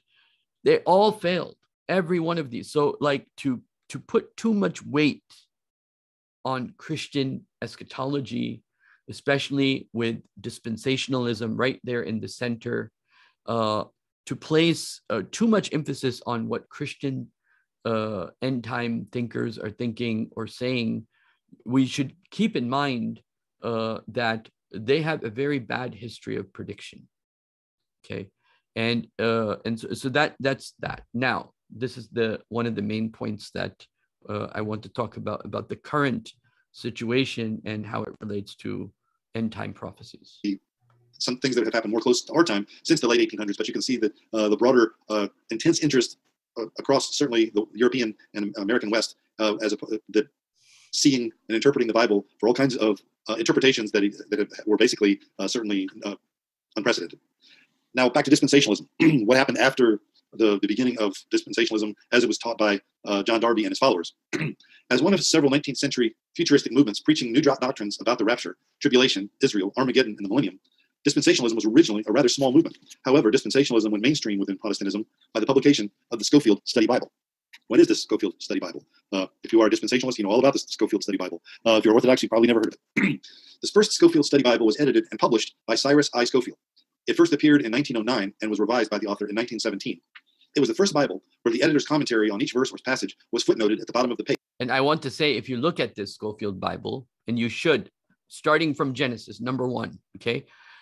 All the footnotes, they all talk about one thing, mostly. Okay, they talk about a lot of other things, but the most common theme in the Schofield Bible is the importance and the centrality of Israel. Okay. It was a new and powerful innovation. It placed the editor's dispensational commentary so close to the biblical text that the two began to seem indistinguishable to the reader. And so this was an innovation and very powerful one. Then another development in dispensationalism since Darby was in the 1920s, and that was by Louis Sperry Chafer, as I have already described. I talked a little bit about him, quoted him. He was a leading theologian of the early dispensational movement. He founded Dallas Theological Seminary in 1924 to produce dispensational pastors, theologians, and writers. It remains the theological headquarters of dispensationalism and has inspired many similar schools. Another personal note, I attended Dallas Theological Seminary for 2 years, so that was very much in keeping with my Plymouth Brethren and very dispensationalist upbringing. So when you say Dallas Theological Seminary, I remember it quite well as a student. Next thing that came along, now we're up to the 1970s. In 1970, the dispensationalist author Hal Lindsey wrote the book, The Late Great Planet Earth. It taught dispensational beliefs about the end times, including the Antichrist, the rapture, the 7-year Great Tribulation, and Armageddon. He cited world events at the time as proof these prophecies were about to take place. It was written in understandable, easy-to-read style that was widely popular. According to the New York Times, it was the biggest-selling nonfiction book of the 19th. This book, he doesn't go into this because he's not looking at it from that perspective, but this book, the whole issue of the Great Tribulation, the whole issue of Armageddon, the whole issue of Antichrist and Jesus coming back, every one of those issues, the main issues, has to do with the state of Israel. And I'm going to show this in more detail in a little bit. 1970s. So I was in my teens beginning in the 1970s, and I remember this book very well. And I remember reading it with great interest. And so being the biggest selling nonfiction book for an entire decade, this was a huge and very powerful reason why dispensationalism has become such a predominant view of prophecy and end times here in the United States.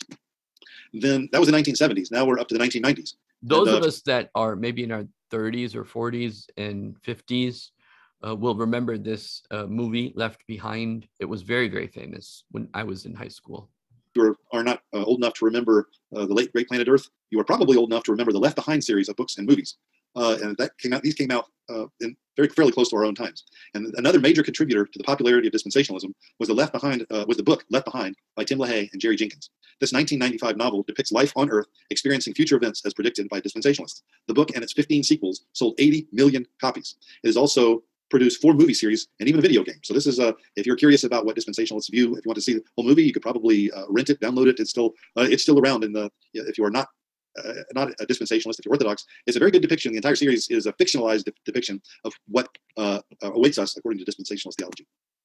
Now, here is a summary of the future events according to dispensationalists. You don't have to memorize these. We will go through them one by one in much greater detail. But this is sort of a table of contents of what dispensationalists believe is in store for us from here on into the future. The next event will be the rapture. And we'll talk about that in much greater detail. And then will become the revelation of the Antichrist and the establishment of a one world government under his control. There will be a 7-year Great Tribulation. About halfway through that 7-year Great Tribulation, the Antichrist will make a pact with Israel. But then he will, with his help, the state of Israel will rebuild the temple in Jerusalem, right on the Temple Mount, right where it used to be before it was destroyed by the Romans in 70 AD. But about halfway through. Why they feel they have to support, amongst other reasons, they have to support the rebuilding of the temple. Okay. The tribulation, the Antichrist will betray Israel and will set up an idol of himself. And by the way, in the Holy of Holies. Who they believe will betray Israel? They mention 2 groups, Muslims and Russians. And then he'll mention that a little bit. Of the new rebuilt temple in Jerusalem. So this will be the second half of the Great Tribulation, and it will be horrible for the entire planet. There will be worldwide war. There will be disease. There will be famine. There will be natural disasters, and much of the world's population will die in the second half of the 7-year Great Tribulation. During that time, especially the second half of the Great Tribulation, Jews and Gentiles who believe in Christ will face, Gentiles who believe in Christ will face intense persecution. At some point, Israel will be invaded. Most dispensationalists believe that the invaders will be Russia and China, and they're all gathered together to fight each other. But at the last moment, just before it looks like the world will come to an end in a nuclear holocaust, Christ returns. He will descend on the Mount of Olives in Jerusalem. Then, when that happens, the combined military forces of the Antichrist, which will include Russia and China, they will military attempt to attack Christ at Armageddon, the Valley of Megiddo, which is a valley in Israel. And at that moment, Christ will destroy all of his enemies. He will raise the dead, and he will judge all the survivors of the Great Tribulation, both Jew and Gentile. Then the millennium begins, and that will be 1,000 years where Christ will rule the earth in a new golden age. It will be very much like the Garden of Eden all over again. All sickness and all pain and death will pretty much be non-existent. At the end of the millennium, there will be one last rebellion against Christ. Christ will return one more time. There will be one last judgment, and then eternity begins. So that's the schedule of expected events in the future to us, according to dispensationalism. So here's a little chart that I put together. You can see the difference between Orthodoxy and dispensationalism. So we'll leave it up to there. Thank you for staying in class this long, watching this. But now I want to turn our attention to, I found while we were watching this, a place we can go to find like different opinions on the issue. So let me do that right now.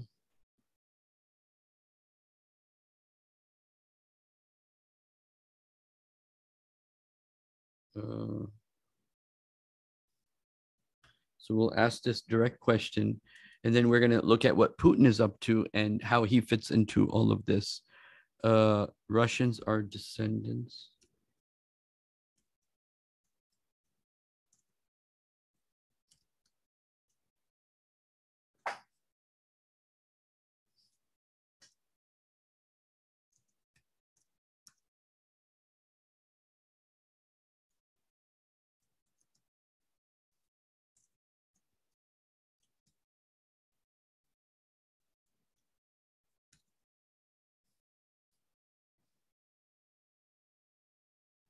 So here's a plethora of different answers people are giving, and I think it's interesting to read all of them to get a broad view. Is the Russian Empire a continuation of the Byzantine Empire? So now what we're specifically looking at is that the mentioning of the word Rum, we know 100%, this is completely established, is that there's a spiritual connection between the old Rome, Constantinople, and Russia, because it's the same Orthodox Church. There's no doubt about that. So now I'm talking more in terms of as a civilization, not just spiritually, and even you can say to some degree at a genetic level. Okay, so let's look at what these people, they say. Is the Russian Empire a continuation of the Byzantine Empire? The first person says, no, not really. No more than the Holy Roman Empire, which is the one in Italy, the Vatican, was a continuation of the Roman Empire, but indeed probably a bit less. In addition to the following, the same religion, okay, meaning as the Byzantines, the Imperial Russia adopted certain bits of Byzantine ritual and symbolism. The double-headed eagle, for example, at various times played up a history of alliances. However, they spoke a different language. They encompassed little or none of the same territory, meaning today Russia is far into the Asian part, and there was never any formal transfer of authority, which is argued, as you will see. I think the way I'd put this is the aspects of Roman Empire were inspired by the Byzantines, okay? But there wasn't a meaningful, and he continues. Next person says, after the fall of the Byzantine Empire, Ivan the Great married the niece of the last of the Byzantine emperor and claimed the Russian Empire was a continuation of the Byzantine emperor. About a century later, Ivan the Terrible was crowned as the first Tsar, their version of Caesar. So the Russian Empire at least claims to be a continuation of that reign. But besides maybe keeping the Orthodox Church alive, little carries over, as they didn't exactly hold the old territories of the Byzantine Empire. And this is the big question. They don't carry the same territories. So guess what? They want to carry the same territories. And they're working towards carrying the same territories. So this is, they want those territories back in the Christian world. And that includes maybe ultimately, because their grand Kaaba is in Turkey, that includes them wanting back what Turkey has. Okay, so this is does yeah. Russia really want that? Does Putin really want that? So we're going to discuss that. I'm going to show you what is being said, right? We don't know 100%, okay? But what has to be kept in mind is that what I said in the beginning, that there are two principles I started off with. So let me just repeat those before we go further. That number one, Allah subhanahu wa ta'ala told us the Roman Empire will destroy or defeat the Persian Empire. Had nothing to do with the Muslims living in Mecca, but it did in the long term. As Islam would expand in the future, it would have a great impact. It was important that the Roman Empire defeat the Persian Empire because the Persian Empire would create a lot of fitnas within the Muslim world. Today, we look at these powers fighting, and the average Muslim says, well, that has nothing to do with us. Well, they're wrong. It has everything to do with you. You just don't see it. You don't see how the Protestants and the Zionists, Christians, are supporting Israel, which in our end time prophecies holds a great value. Okay, now, we're going to come to Putin. Okay, is Putin, what his view is. So let's just continue with a few more of these definitions and see. My job as a teacher and as a scholar is to give you information that sometimes even I'm not comfortable with, but I have to deal with it. And so then we deal with it. You know, when you get, let me explain something to you as a scholar. I'm going to tell you something. Nothing in the world of scholarship is a complete cookie cutter. Do you know what I mean by a cookie cutter? Everything doesn't fit in perfectly. Okay, there's always going to be odd things that whatever ideas you see in the Quran or other places, something is one little piece missing here, one little piece missing there. You're not going to get a cookie cutter. Okay, you're going to have to weigh the evidence, weigh the information, and then make a judgment call using Quran as your guidance to which way you need to go. That's why the Quran's there to help you measure where is there more evidence, where is there more information, where is there more truth.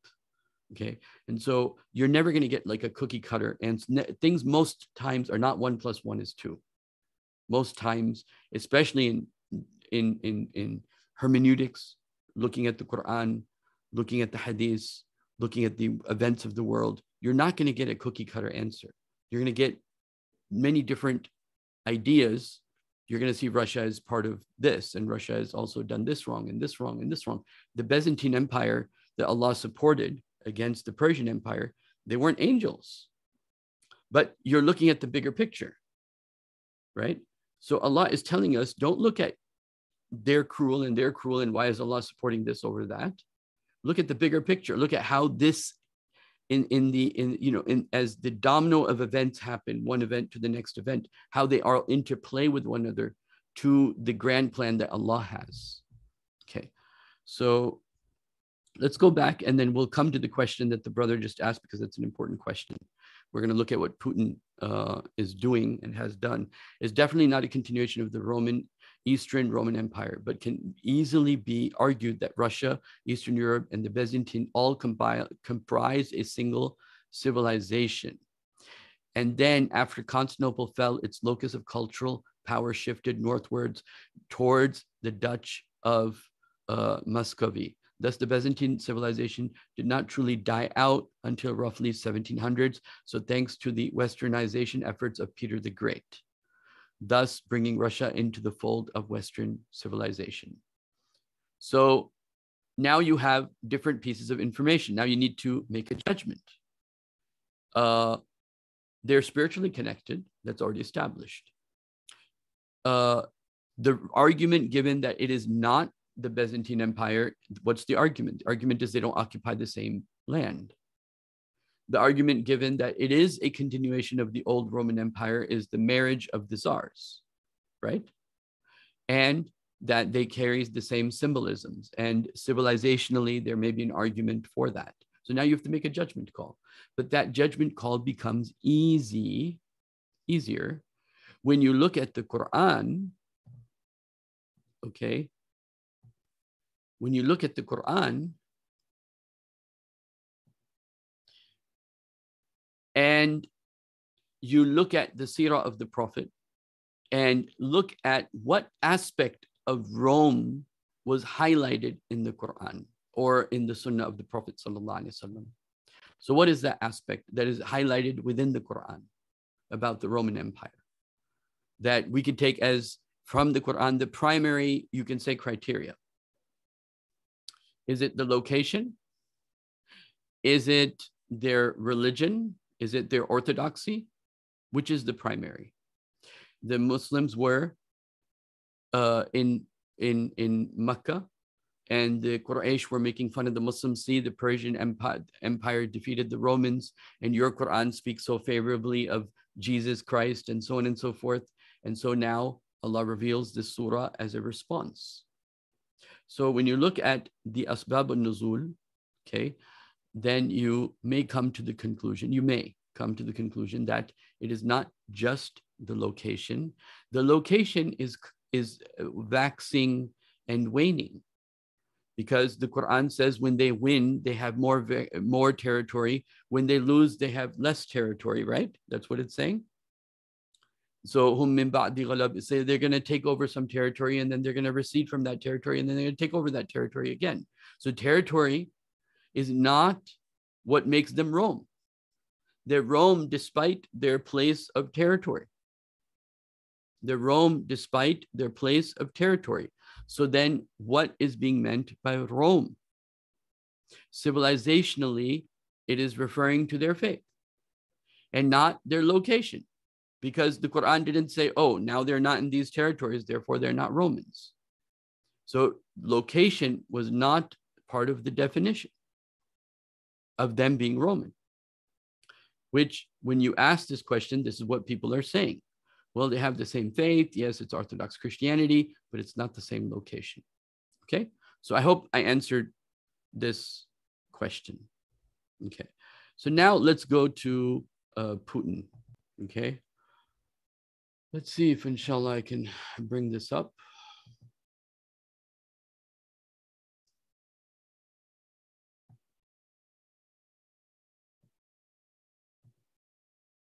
Oh, okay, first I wanted to share this with you. Dispensation promise, Israel's right to land. Okay, so part of the dispensation is that Allah subhanahu wa ta'ala has promised Israel what? Land.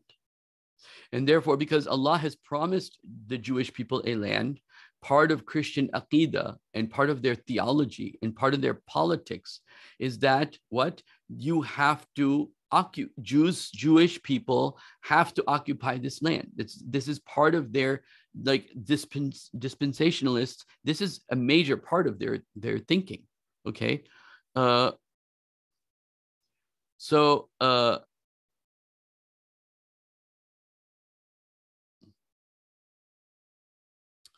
so you can read this article. It quotes a Bible. And now the Lord had said unto Abraham, get thee unto thy country and from thy kindred and from thy father's house unto the land that I will stew thee. I will make thee a great nation. I will bless thee and make thy name great, and thou shalt be a blessing. And I will bless them that bless thee. Meaning those people that say, Allahumma salli ala Muhammad wa ala ali Muhammad. Those people that bless Ibrahim and his progeny, which is what you're doing when you're blessing the Prophet and his progeny, because it's from Ibrahim. And then you're also blessing the progeny of Ibrahim alayhi salatu wasalam. So this is saying, since the Jews are the children of Abraham, you have to bless them and help them and support them no matter what they do. And I will bless them that bless thee and curse them that curse thee, meaning the children of Israel. And thee shall all families of earth be blessed, meaning, and you, all families, meaning the children of Israel, will be blessed. Okay, and it goes on talking about this, but the point is how important dispensationalism is. So on the one side, you have a theology that's saying you have to support Israel, and it's part of our aqidah, and you have to do it. And the other is saying, and that same theology is saying Russia is the enemy. Right? So keep all of this in mind, that the world, and this is one thing I want to say this, it's very, very important to kind of understand this in terms of events of the world. There's a zahir and there's a batin. There's something on the outside and then something on the inside. On the outside, you see secularism. There's godlessness. Under that, if you want to blame, like I'm giving an example, if you want to blame somebody for the events of the world, you say, okay, it's America, okay? And then you go deeper and you say, well, it's democracy. And you go deeper and you say it's liberalism. And you go deeper and you find these layers, right? Of what is the problem. On the bottom of these layers, is faith. Okay. And faith is driving what? Faith is driving the direction of people's thinking. But the difference between Muslim religious people and other, especially Christians, and especially the Protestant Christian, the Zionist Christians, is that when I become religious, I have a beard, I have a topi, I have this, I have that, you tell, oh, this is a religious person. But when a Christian becomes religious, he's still wearing a suit and tie. You don't know who's becoming religious, who has religious ideas, because they're religious person, a religious Christian, and a non-religious Christian is wearing the same clothes. But what people don't know is, people talk about, and this is not the subject, so I'm not going to talk about this today, but I'm just going to mention it, that people talk about the rise of Islamic fundamentalism, the rise of Islamic fundamentalism, the rise of Islamic fundamentalism. It's the rise of fundamentalisms of all sides. This is sociologically what's happening in the world. I don't have time right now to go in to show you the sightings, but Hindu fundamentalism, you see what's happening in India? Hindutva, what's happening? Hindu fundamentalism is on the rise. Jewish fundamentalism is on the rise. Christian fundamentalism, with Putin especially, is on the rise. Christian fundamentalism with all these satanic people like John Hagee is on the rise. So religion is on the rise. And this is happening as nation states are beginning to crumble. Okay, and so what is the point of saying that religion is on the rise? Meaning that people are more and more influenced in their thinking by what their religion is teaching them. And they're trying to, as one famous book puts it, they're trying to force God's hands. Now, let me show this book to you, because this is worth looking at.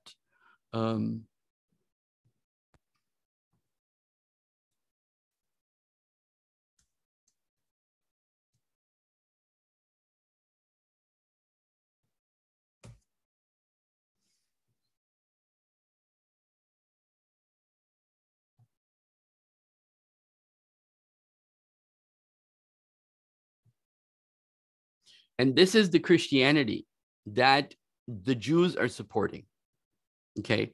And so people like John Hagee get a special seat in Israel, okay? Because they're saying Israel is great, Israel is great. And they're like, oh, this Christianity, we love this. Let's support this. Let's put money into this. Let's make this man a millionaire. Make sure he's on TV. Forcing God's hands, why millions pray for a quick rapture and the destruction of the planet Earth, okay? The book explores the danger of post-Christian fundamentalism, a doctrine that is sweeping America. Leaders of the doctrine proclaim God wants, even demands the planet to be destroyed in our generation. Adherents to this doctrine are said to constitute the fastest growing movement in Christianity today. Fundamentalist evangelicals believe there will be events on earth, some occurring already, including turmoil in the Middle East, culminating in the Battle of the Armageddon, in which Christ will triumph and be ruling the earth.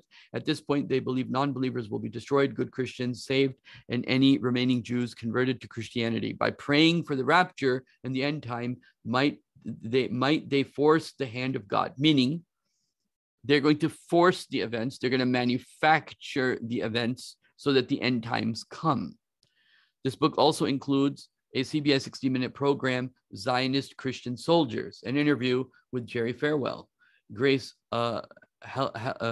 this person, served President Lyndon Johnson as a speechwriter for 3 years. She covered both Korea and Vietnam as a journalist and wrote for newspapers, etc., etc. So anyway, so this book is a very good book in trying to understand what's happening in the world in terms of forcing God's hands. Who are the people who are forcing God's hands? It's the Protestant Christianity, it's the evangelicals, it's the Zionist Christians. And for them, Israel is a centerpiece of making God happy. And part of it is to make the children of Israel happy. Now, let's continue, inshallah, here. So the Third Temple period, okay, distinctive dispensationalism, tell the times, okay? And this is all about, okay, this is all about why Christians need to support the building of the Third Temple, why Christians need to support the Jews going back to Israel, okay? Why the Christians need to support the state of Israel, okay? Again, I can't emphasize this more than enough. If Allah allows me, I'll just do this very quickly, and then we'll, inshallah, continue from there to the next point, and then, inshallah, not too much more remaining, and then we'll wrap it up, inshallah. John Hagee, Israel and America.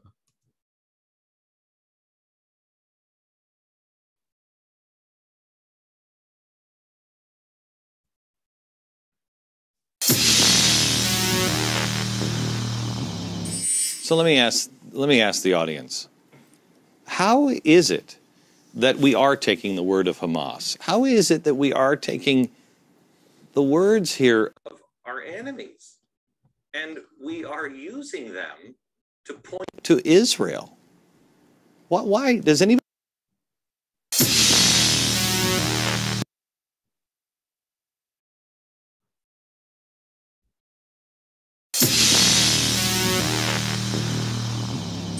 So let me ask the audience, how is it that we are taking the word of Hamas? How is this guy is a Mormon, by the way, and the guy who's asking the question here is a Mormon, and then John Hagee is going to answer.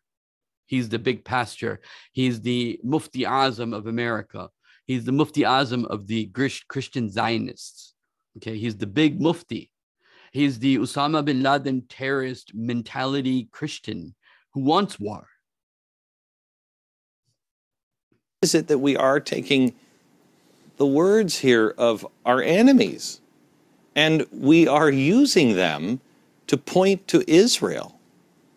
Why does anybody here have an answer on, Pastor, maybe you have an answer. Why are the American people buying into this? The American people are buying into this because they do not recognize Israel's relationship to history, to the Word of God, and to what they mean to America as a democracy. America should notice here, Christians United for Israel. Okay. You can't imagine the type of barbaric mindset these people have. They wear suit and ties and look good and everything, but just watch. Stand by Israel because Israel is the only democracy in the Middle East. Israel has been America's friend who votes with us more in the UN than any other nation. Israel also has a very unique relationship with a superpower that a secular society in America does not recognize, and that would be God Almighty. God has created Israel. God has said, I am the defender of Israel, for he that keepeth Israel neither slumbers nor sleeps. God has said through the prophet Joel that any nation, that would include America, who tries to divide the land of Israel or the city of Jerusalem will be brought to judgment. Therefore, it's very clear to say that the day America turns its back on Israel, God will turn its back on America. Do you think that it would matter that the American people haven't? Because I don't think the American people, we're watching this on the news. We're watching, and we all know. And we're thinking, did September 11th not happen?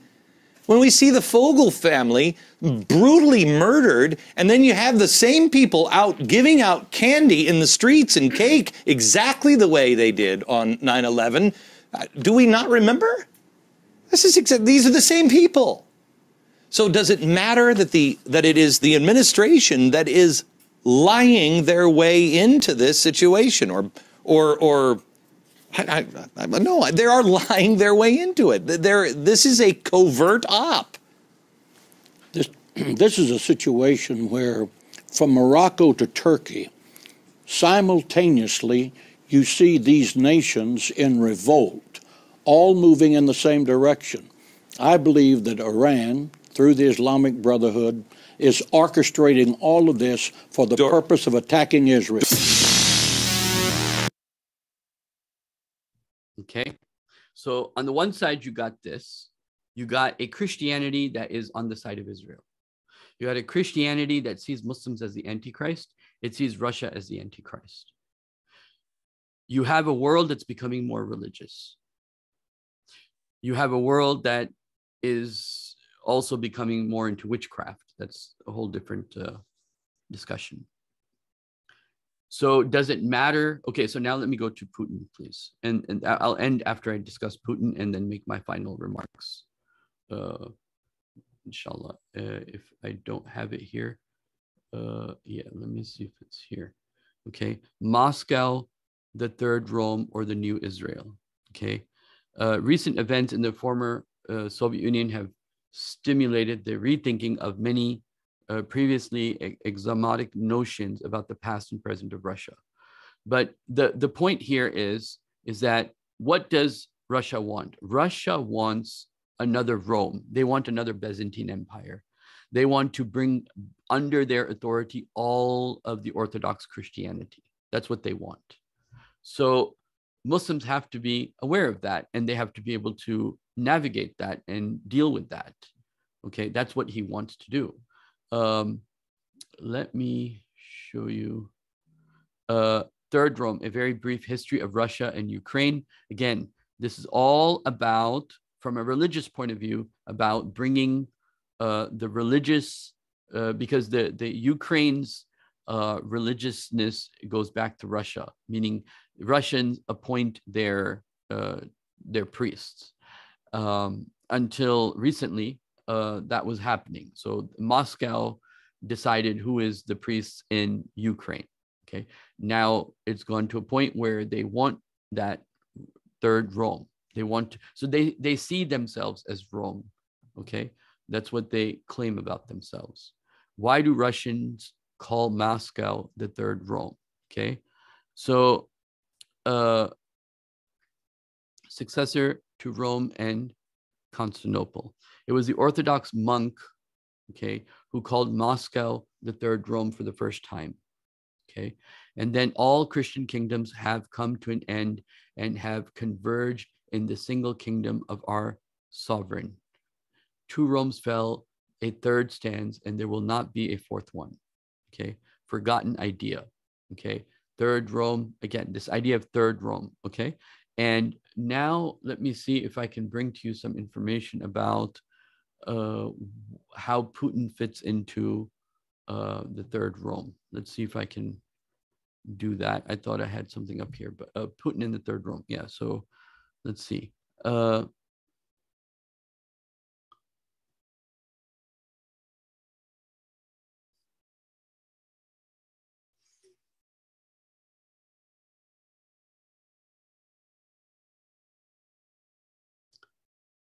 Let's see. The importance of the Byzantine Empire is not missed by Rome. It has, however, been suppressed within Western history education. It has been suppressed because it looks to caste, and here in the West, it has been suppressed because it looks to the East, and here in the West, we do not. Why? What was Byzantine? In a nutshell, Byzantine was Rome. More specifically, Byzantine was the Rome that existed after Constantine turned the Roman world from its pagan roots towards Christianity, and after the city of Rome ceased to be the capital of the Roman Empire in 330 AD. Byzantine was an ancient Greek city that was rebuilt from its very foundations and became the imperial capital under Constantine. Okay, and then it goes on. Moscow as the third Rome. So why do Russian athletes wear Byzantine eagles on their chests of their uniforms? Simply put, Moscow wants to be the third Rome. When Constantinople was conquered after 2 centuries as Rome, capital of the Ottoman Turks under the leadership of Muhammad, 1432, Russia had become a central part of the Byzantine alliance. The Russian Tsar, a derivative of Latin Caesar or imperial ruler, assumed and presumed the role of the imperial head of the Roman Empire. Following the Bolshevik Revolution, the establishment of the Communist Secular United Soviet Socialist Republic in 1922, this imperial legacy was largely lost. Reclaiming the legacy.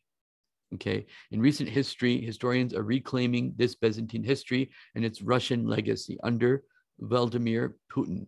Russia's history has been largely Byzantine. Putin has associated Russia with Byzantine in ways that are apparent to countries with an Orthodox legacy, but not necessarily clear to the rest of the world. Byzantine matters. It matters if we want to associate Russia today with Imperial Russia at its zenith. If you recognize the double-headed eagle of Byzantine Russian uniforms over the last decade, make a lot of sense. If you do not, it is not important to ask why this symbol does not have as much renaissance as the hammer and the sickle or the maple leaf have. Russia is reclaiming the legacy of the Byzantine, Rome, and of antiquity, Orthodox Christianity. This is not a threat, but this is why Byzantine matters. Okay, so this is not a threat, but this is why it matters. Now, if Turkey sides with NATO, if Turkey sides with NATO and sides with the Zionists and sides with the wrong side, and then continues its Ottoman legacy of hurting the Christians in the Greek Orthodox Church, okay, and so that would create a problem for Muslims. That would definitely create a problem for Muslims. Is it NATO that's going to take over Turkey, or is it going to be Russia that's going to take over Turkey? I think it is going to be the events that will come. It will be NATO that is going to take over Turkey, I think. But Allah knows best. I don't know. Maybe Russia will take over first and then NATO will take over after. But things are moving in a direction that things are going to happen. And I don't have time to go into today's analysis, what's happening now with Russia after these last few days. But Israel has clearly now sided with NATO, and Russia and Germany and other countries are sending more military weapons. And this is Russia is going to feel cornered, and they're going to fight hard. They're going to fight hard. And so Allah knows best. But what I wanted to share with you, I don't have an answer as far as what will happen with Turkey and which side. Okay, but I do have do see that 2-3 things need to be clear. Why should Muslims care about what's happening in Russia and Ukraine? We should care because, number one, NATO, America, and the Zionist Christians, they want control. They want to be able to keep Russia down as part of their religious framework. Okay, number one. Number two, their religious framework is to side with Israel. So the more Russia has encroached on the NATO, then the less power they have. More power we will have, or others will have, however you look at it. Meaning I'm looking at the long-term events. I'm not talking about today. I'm talking about 20 years, 30 years, when the Mahdi will be here, when the nation states will fall, when, like the Quran is talking about the Roman Empire, they weren't angels, but they're defeating the bigger threat to Islam, helped Islam grow. And so you have to look at it from that perspective, that which of the two are more evil. Now,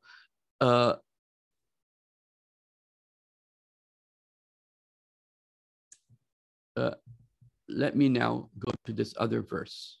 Okay, now that this is one of the things that actually I wanted to share with you that's very important in this discussion, and then we'll end, inshallah ta'ala. I'll leave it for all of you to ask any questions that you may have. I'll take a few.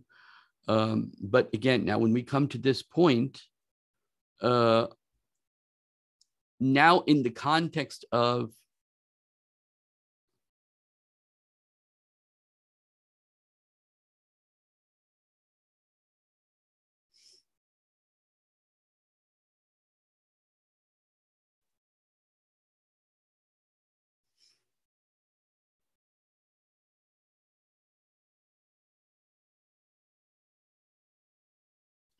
when Allah says, "Lan tarda anka al-yahudu wa lan nasara," the Christians. Now Allah is telling us in the context of this spiritual alliances, Zionist Christians who believe Israel is a critical part of end times framework. Allah is saying, "Lan tarda anka al-yahudu wa lan nasara." The Jews and Christians will not. This is the Judeo-Christian civilization. This is where, what is it that brings Judeo and Christians together? It is the idea of dispensationalism. It's the theology of dispensationalism. It is the idea that America is no good if it is not helping Israel.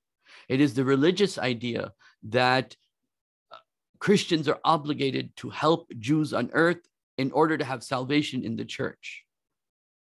Okay, so on the one side, you have a force that Allah is saying that they will never be happy with you. And they will never be happy with you because they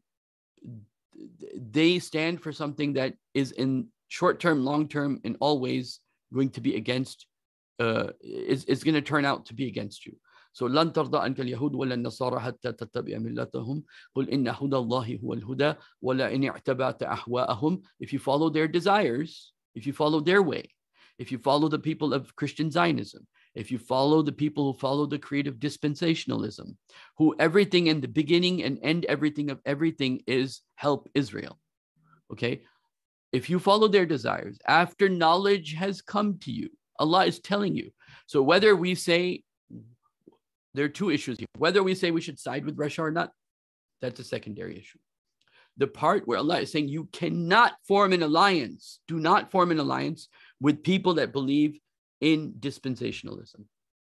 So when you look at it from the macro perspective, it is telling Pakistan and Afghanistan and Kazakhstan and Uzbekistan and Turkey and all the Muslim countries and Dubai that don't put your eggs in that basket. Okay, that's the first point. Don't put your eggs in that basket because Allah said no. And if you don't get it, Allah gets it. Right? Now, number one. So then the question is, okay, but we live in a world where we have to have alliance. Obviously, Muslim countries can have alliances with one another. But is there something else Allah tells us of where your alliances should be? And then Allah subhanahu wa ta'ala points to a people that you can have an alliance with them, just as you can marry them. You cannot marry, meaning, one sister got married and she's like, okay, if you got married to a Muslim brother and you're a good Muslim, alhamdulillah, it's done. That was written for you. But you cannot marry a girl who's not church going, doesn't listen to a priest, doesn't have an understanding of the Bible. It's just as you cannot do that, you cannot fall into an alliance with people that are following that have changed their deen completely. It's no longer, it's interesting, Allah doesn't call them Ahlul Kitab at this point in the Quran. Okay, Allah calls them Jews and Christians. And Jews and Christians, the and I'm going to do a separate video maybe in a few days on what is the Judeo-Christian civilization. But from a religious perspective, the coming together of the Judeo-Christian civilization via the Scofield Bible, via the idea of dispensationalism, and via their love for Israel, puts us at complete odds. Okay, complete odds. What will we do when we put all our baskets with America and NATO and Europe, and as people become more religious, and then Israel says we need to establish a greater Israel? What are you going to do then? You're going to be in the wrong side of the history. You're going to be in the side that's going to be hurting the Muslims. So it's just, because people say, well, what about this? Russia has this wrong and this wrong and this wrong and this wrong. Yes, Russia has all those things wrong. Russia is part of the fourth industrial revolution. It's part of this and all of that's given. But the direction in Quran is not here for sure. And if you were, you will find these people to be closer to you. So you have a better chance with an alliance with them. Not because, Allah doesn't say the Byzantine Empire is going to beat the Persians because they're angels. It's not, Putin is a hero. But he's putting a stop to the New World Order. He's becoming a barrier for that design where Israel flourishes and becomes a world power. Okay, and so, so Putin wants to unite the Orthodox Christians. And do we have a problem with Christians wanting to become more Christians? As Muslims, do we have a problem with that? We don't have a problem with that. Do we have a problem with having an alliance with anyone? Didn't the Prophet make an alliance with Quraysh? Didn't he make alliances with the Jews? Didn't he make alliances with the Christians? Yes. But Allah is talking, but when you see Jews and Christians become one force, then don't make an alliance with them. But then the question is, we live in the global world. We need alliances. Who can we make an alliance with? Well, Allah is saying there's some Christians, some of them may be in Palestine, some of them may be in Africa, some of them may be part of the Orthodox Christian Church. Allah is specifically pointing to the Romans, those who carry that legacy, that spiritual legacy, as the ones that Allah has favored over the others. So you have to look at the larger context. It's not that Putin is an angel, no. But Putin is he is on the side of traditional values. He's against gays and lesbians. He's against,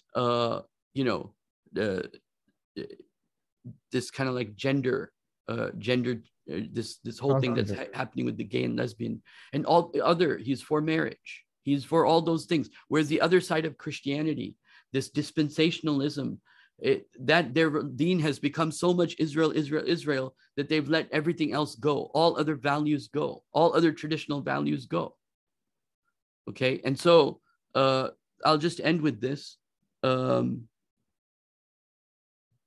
as part of my trying to explain, and then I'll open up for maybe a few questions.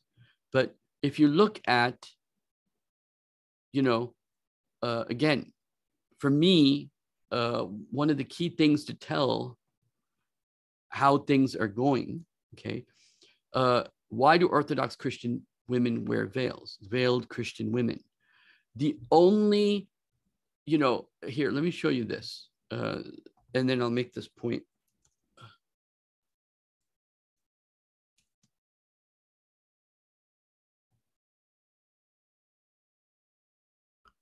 One of the few women in the world that is a wife of a leader that does hijab is Putin's wife.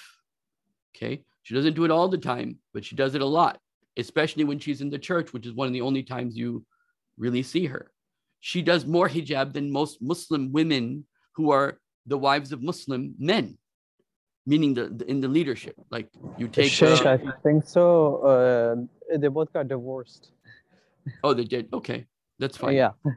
But it doesn't take away from the fact that that the Christian women, they have head coverings, right? And that modesty is part of their deen. And what NATO and what evangelical Christianity represents is the complete opposite of that. It's not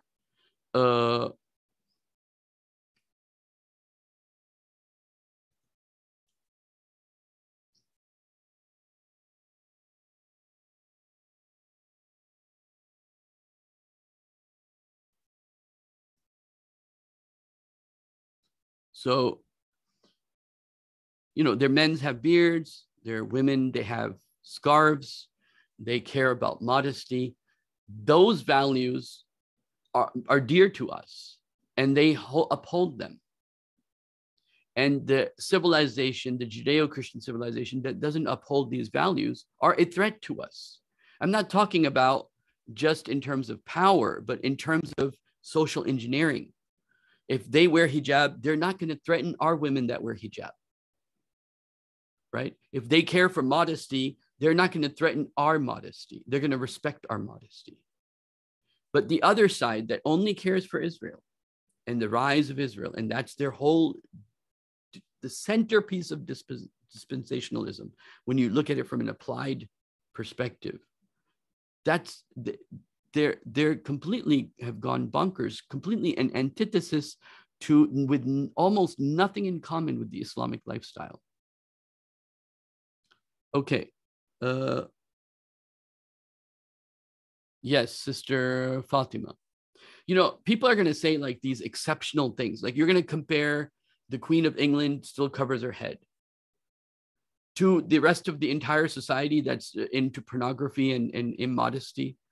Like you're talking about a society that is trying to establish a society based upon modesty versus another society, the Muslims establishing a society based upon modesty. You can't compare that with one individual who does it as part of their tradition.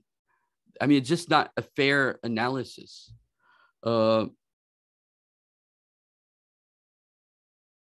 Yeah, but does the Queen say, I'm wearing a hijab, everybody else wear a hijab?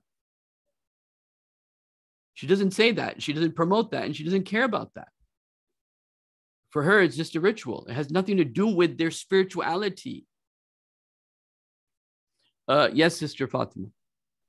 Assalamu alaikum, Sheikh. My question was, I agree with everything you're saying. One doubt that comes to my mind is, Russia with the mandates. I felt like this was a litmus test, with what's going on for the last 2 years. People, countries, There's no nations. mandate in Russia, as far as I know. Also, They're the promoting a Sputnik vaccine. no, there's no mandates in Russia, as far as I know. There's also the Sputnik vaccine is not mRNA vaccine. That is also another thing.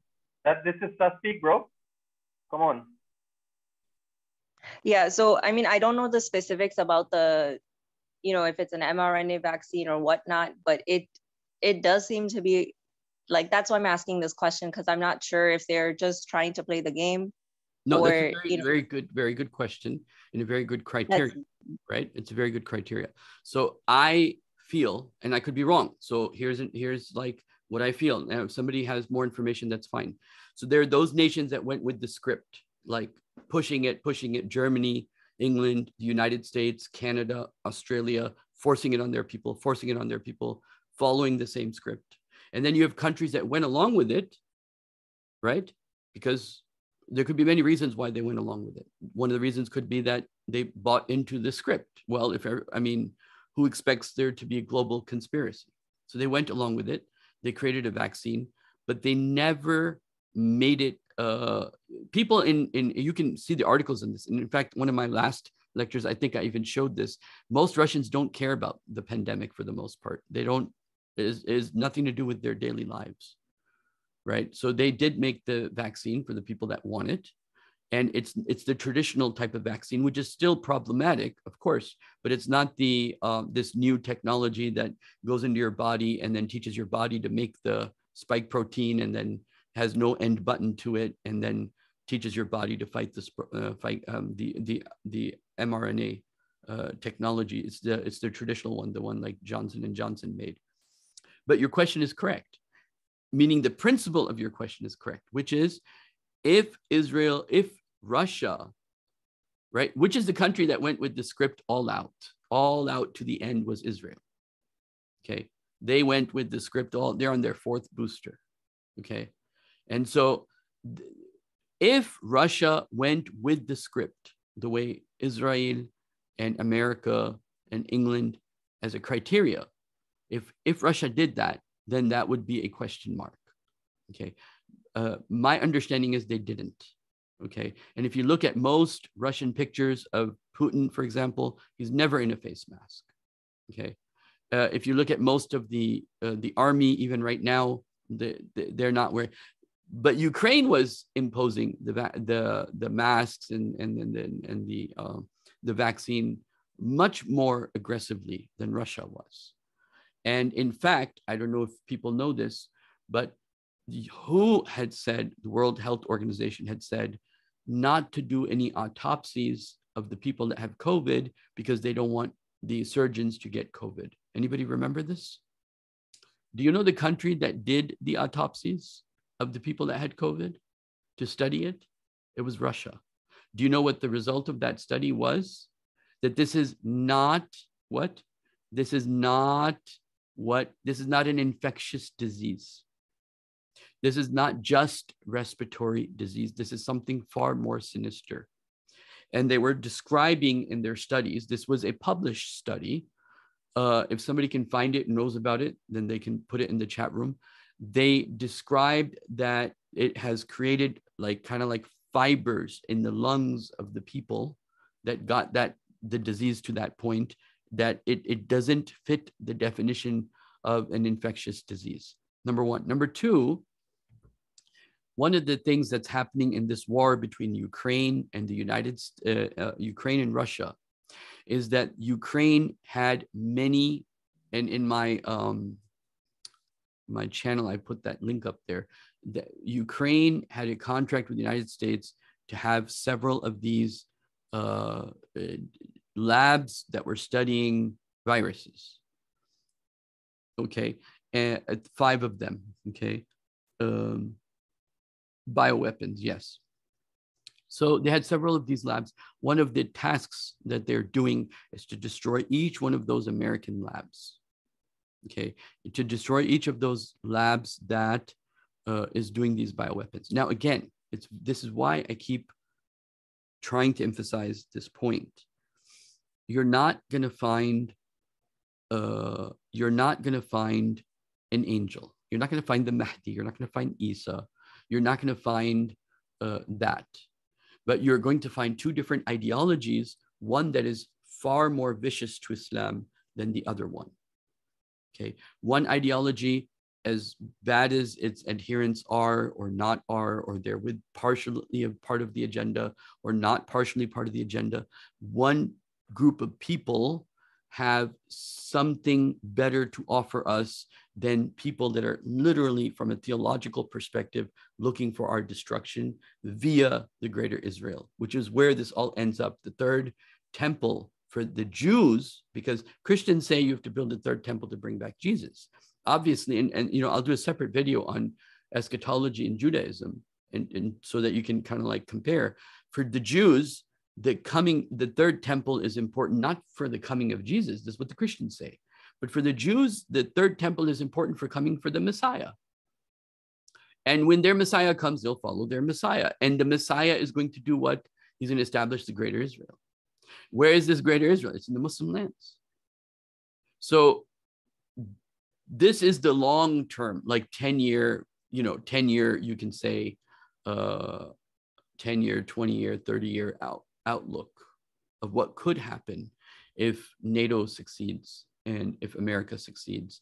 And as people come into more desperate times, and in desperate times become more religious. And as people become more religious, they're going to be fed this nonsense, and they're going to support Israel in the idea that, okay, we're in a terrible world right now. Let's try to get Jesus to come here as quickly as possible. Let's help Israel do what it wants to do. And then, we will be happy ever after that. It's never going to happen, but this is what, this is one side, the satanic side, the ones that Allah said, very simply, Judeo-Christian, no, that's not an alliance Muslim countries should be doing. Whether you agree with Russia that they fit that verse, and also about that one verse, I'll share with you something. Or no, I'll leave it this time. Maybe next time I'll talk about it. But yeah, so I think I said enough for now, inshallah.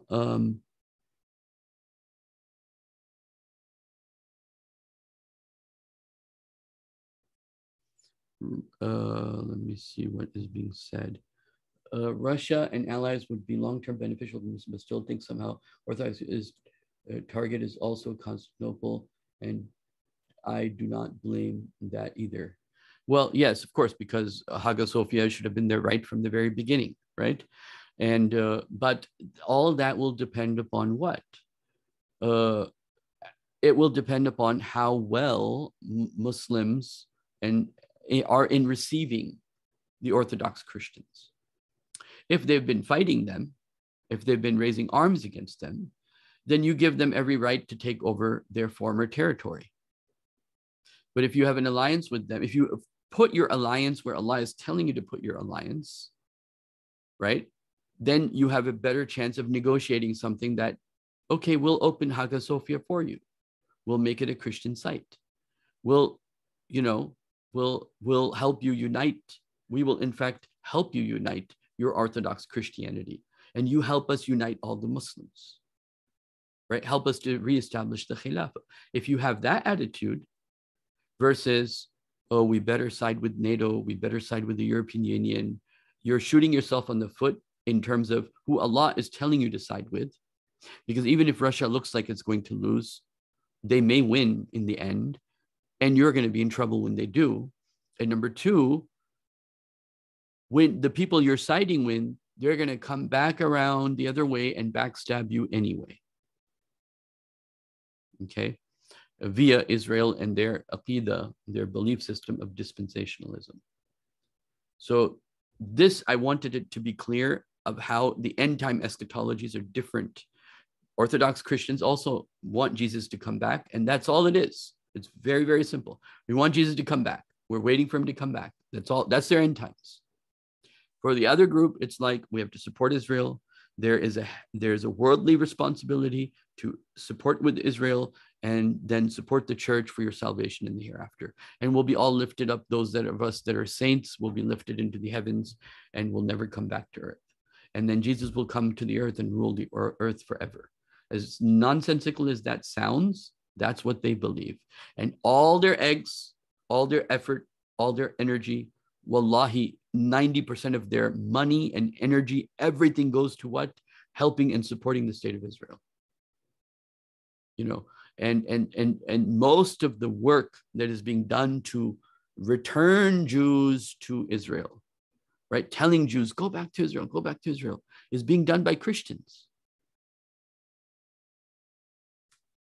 Okay.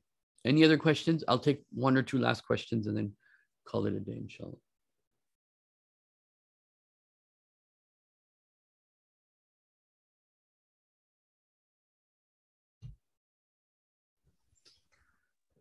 Sheikh, I had an unrelated question actually. Okay. So it was about Prophet Uzair in Quran. The Jews believing him as a son of God, but no Jews actually believe that. At least they don't claim about it. So I have never found a video any Muslim scholars explaining about it. So can you tell something about it? There was a group of Jews in Yemen who believed Uzair alayhi salatu wasalam was a son of God. Now, this has to be also understood in its larger. If that was, they were extinct, then why is it in Quran if that was so important? Also, there's a video in the Believer channel that says it's not Uzair, but the Egyptian god Osiris was the actual Uzair in Quran. Do you know about it? No, I would be interested in that. But let me start this from the universal principles and then come down to the specific statement. Number one, Jews do believe in the sons of God. They call themselves the children of God. Okay. The Quran mentions a statement from their mouths, Nahnu abna'ullah. We are the children of Allah. Nahnu abna'ullahi wa ahibba'uhu. And Allah loves us because we're his children. And then Allah says, why then why is Allah punishing you? If you're his son, if you're really his sons, his chosen ones, then why is Allah punishing you? Number one. Number two, so the concept, children of God, sons of God, favors of God, favorites of God, this is in their theology.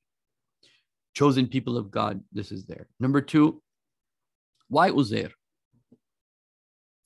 Because when the Jews were downtrodden and they were taken to Babylonia and they were captives of the Babylonians, who led the movement to their second rise? When they got freed, they came back to Jerusalem. Cyrus the Great, according to me, Zulqarnain, let them go. But either way, everybody agrees, Cyrus the Great lets them go. They come to Jerusalem. Jerusalem flourishes. And then the Prophet of Allah, who brings back the Maccabi power, the great Maccabi power, the Jewish power. So, you know, first rise was under Sulaiman alayhi salatu wasalam, and Dawood and Sulaiman. So this was the first rise. Then they had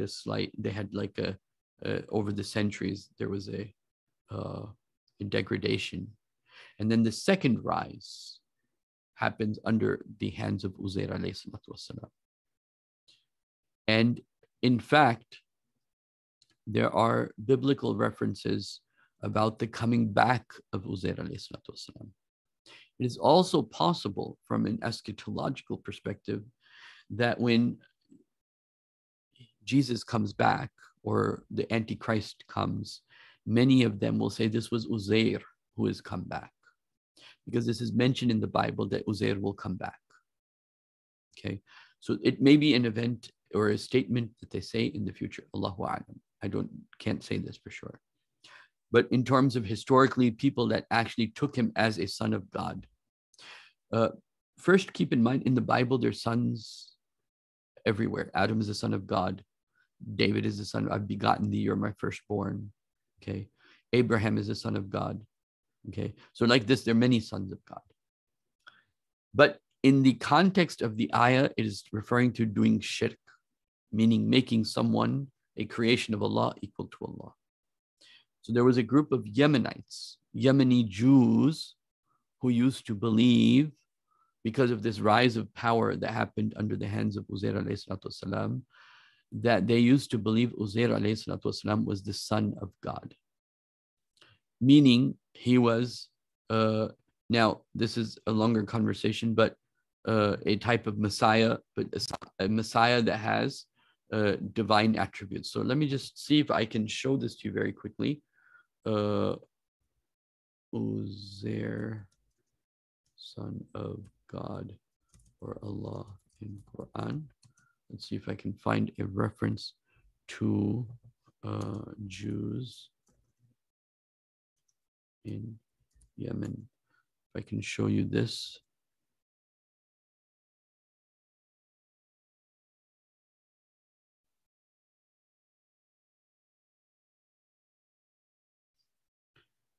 So let's see what this place says.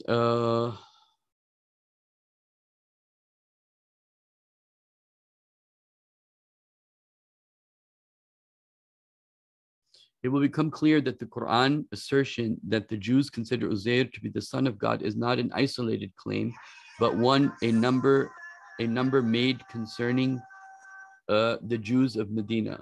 Wherever a juristic and theological significance this accusation came to have, it was the result of Muslim-Jewish interaction and gradual crystallization of Islamic lay theology and popular piety and its tales and legends. In reconstructing the personality of Uzair, several genres of literature shall be used. So basically, the children of Israel, Jews in Quran. So let me see if I can find something more quickly than going through this. Okay,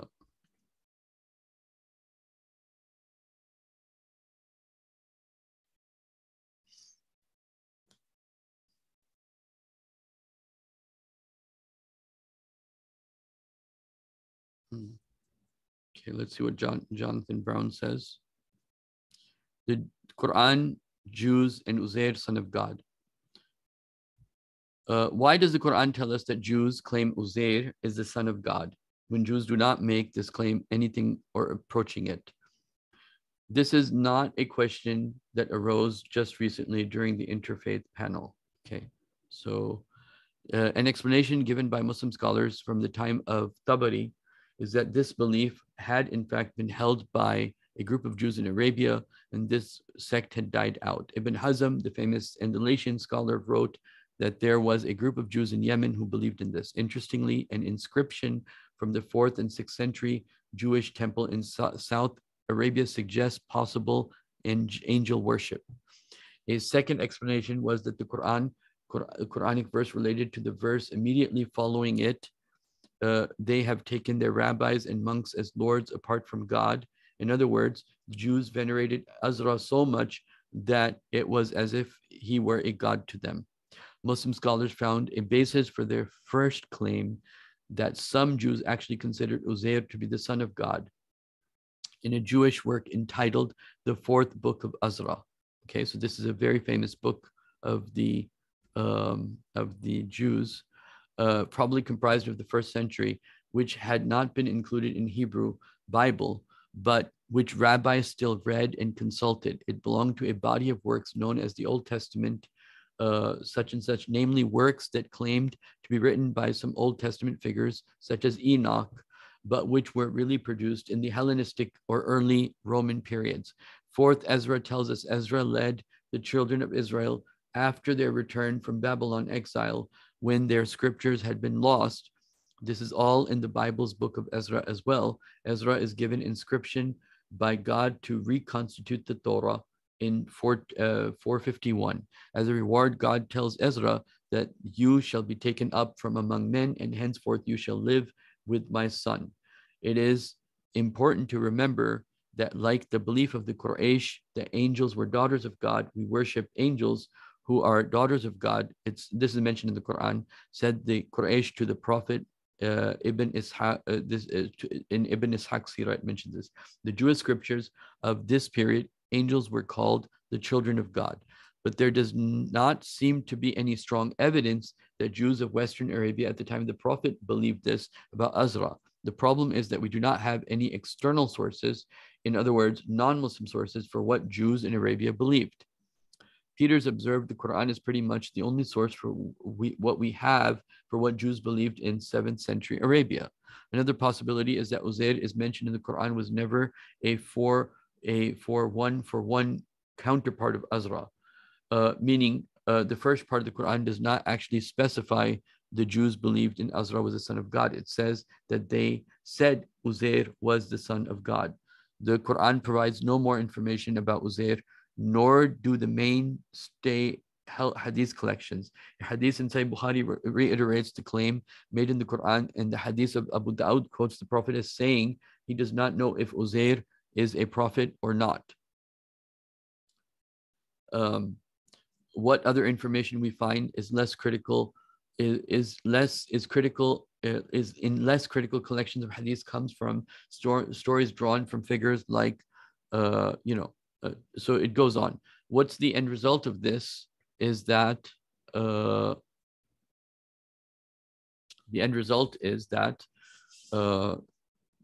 maybe, as the Imam Tabari says, that some Jews in Yemen said this, and or some Jews in Arabia, they said this. Allahu A'lam. But I think this might have an eschatological relevance, but I haven't dug on it that much yet. All right, I'll take one last question, and then I think we've had enough for today, inshallah. Sheikh, one question. Could that conflict be the beginning of Al-Malhama? Malhama will take place after the great rise of Israel and the fall of Medina. And it will take place after that. So we're not there. Will all this lead to that? That's possible. That's possible. But is this a series of events that leads to something bigger and bigger? And then, yes, that is very possible.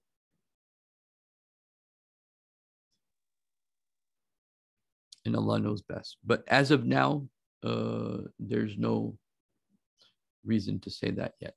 But Allah knows best. Do I believe this conflict will get bigger? If, in fact, Russia is a true opponent of New World Order, then I believe this conflict will get bigger and it will get tougher and bigger. And the war may drag out longer than expected. But I don't know. Maybe Allah will give them, because we don't know what Allah intends. Maybe Allah gives them a quick victory. And if they are, but what I do know is that they will try their best to not let Ukraine go into the hands of Russia and bring Russia right at the door of the rest of the Orthodox Christianity, and bring the rest of Russia right at the door of Europe. And it will give Russia a very big advantage strategically. Okay, inshallah. I hope this was useful in terms of end time discussion within the two parts of Christianity. I hope it made it clear, and then looking at the verses of the Quran from that perspective. And then also the general question of, why should we side with Israel, Russia, when they do bad things also? So I tried to clarify that through Sturum.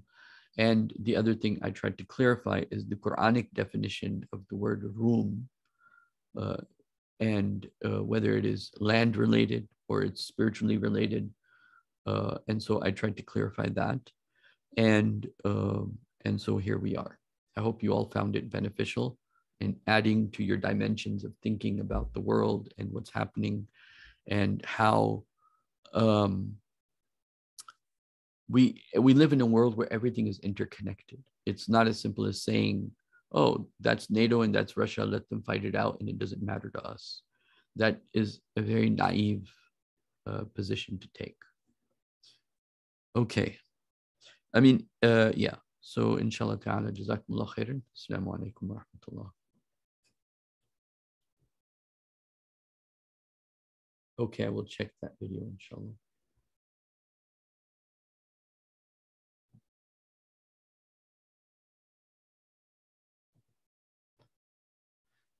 All right, assalamu alaikum, guys. Let me get this video the brother sent.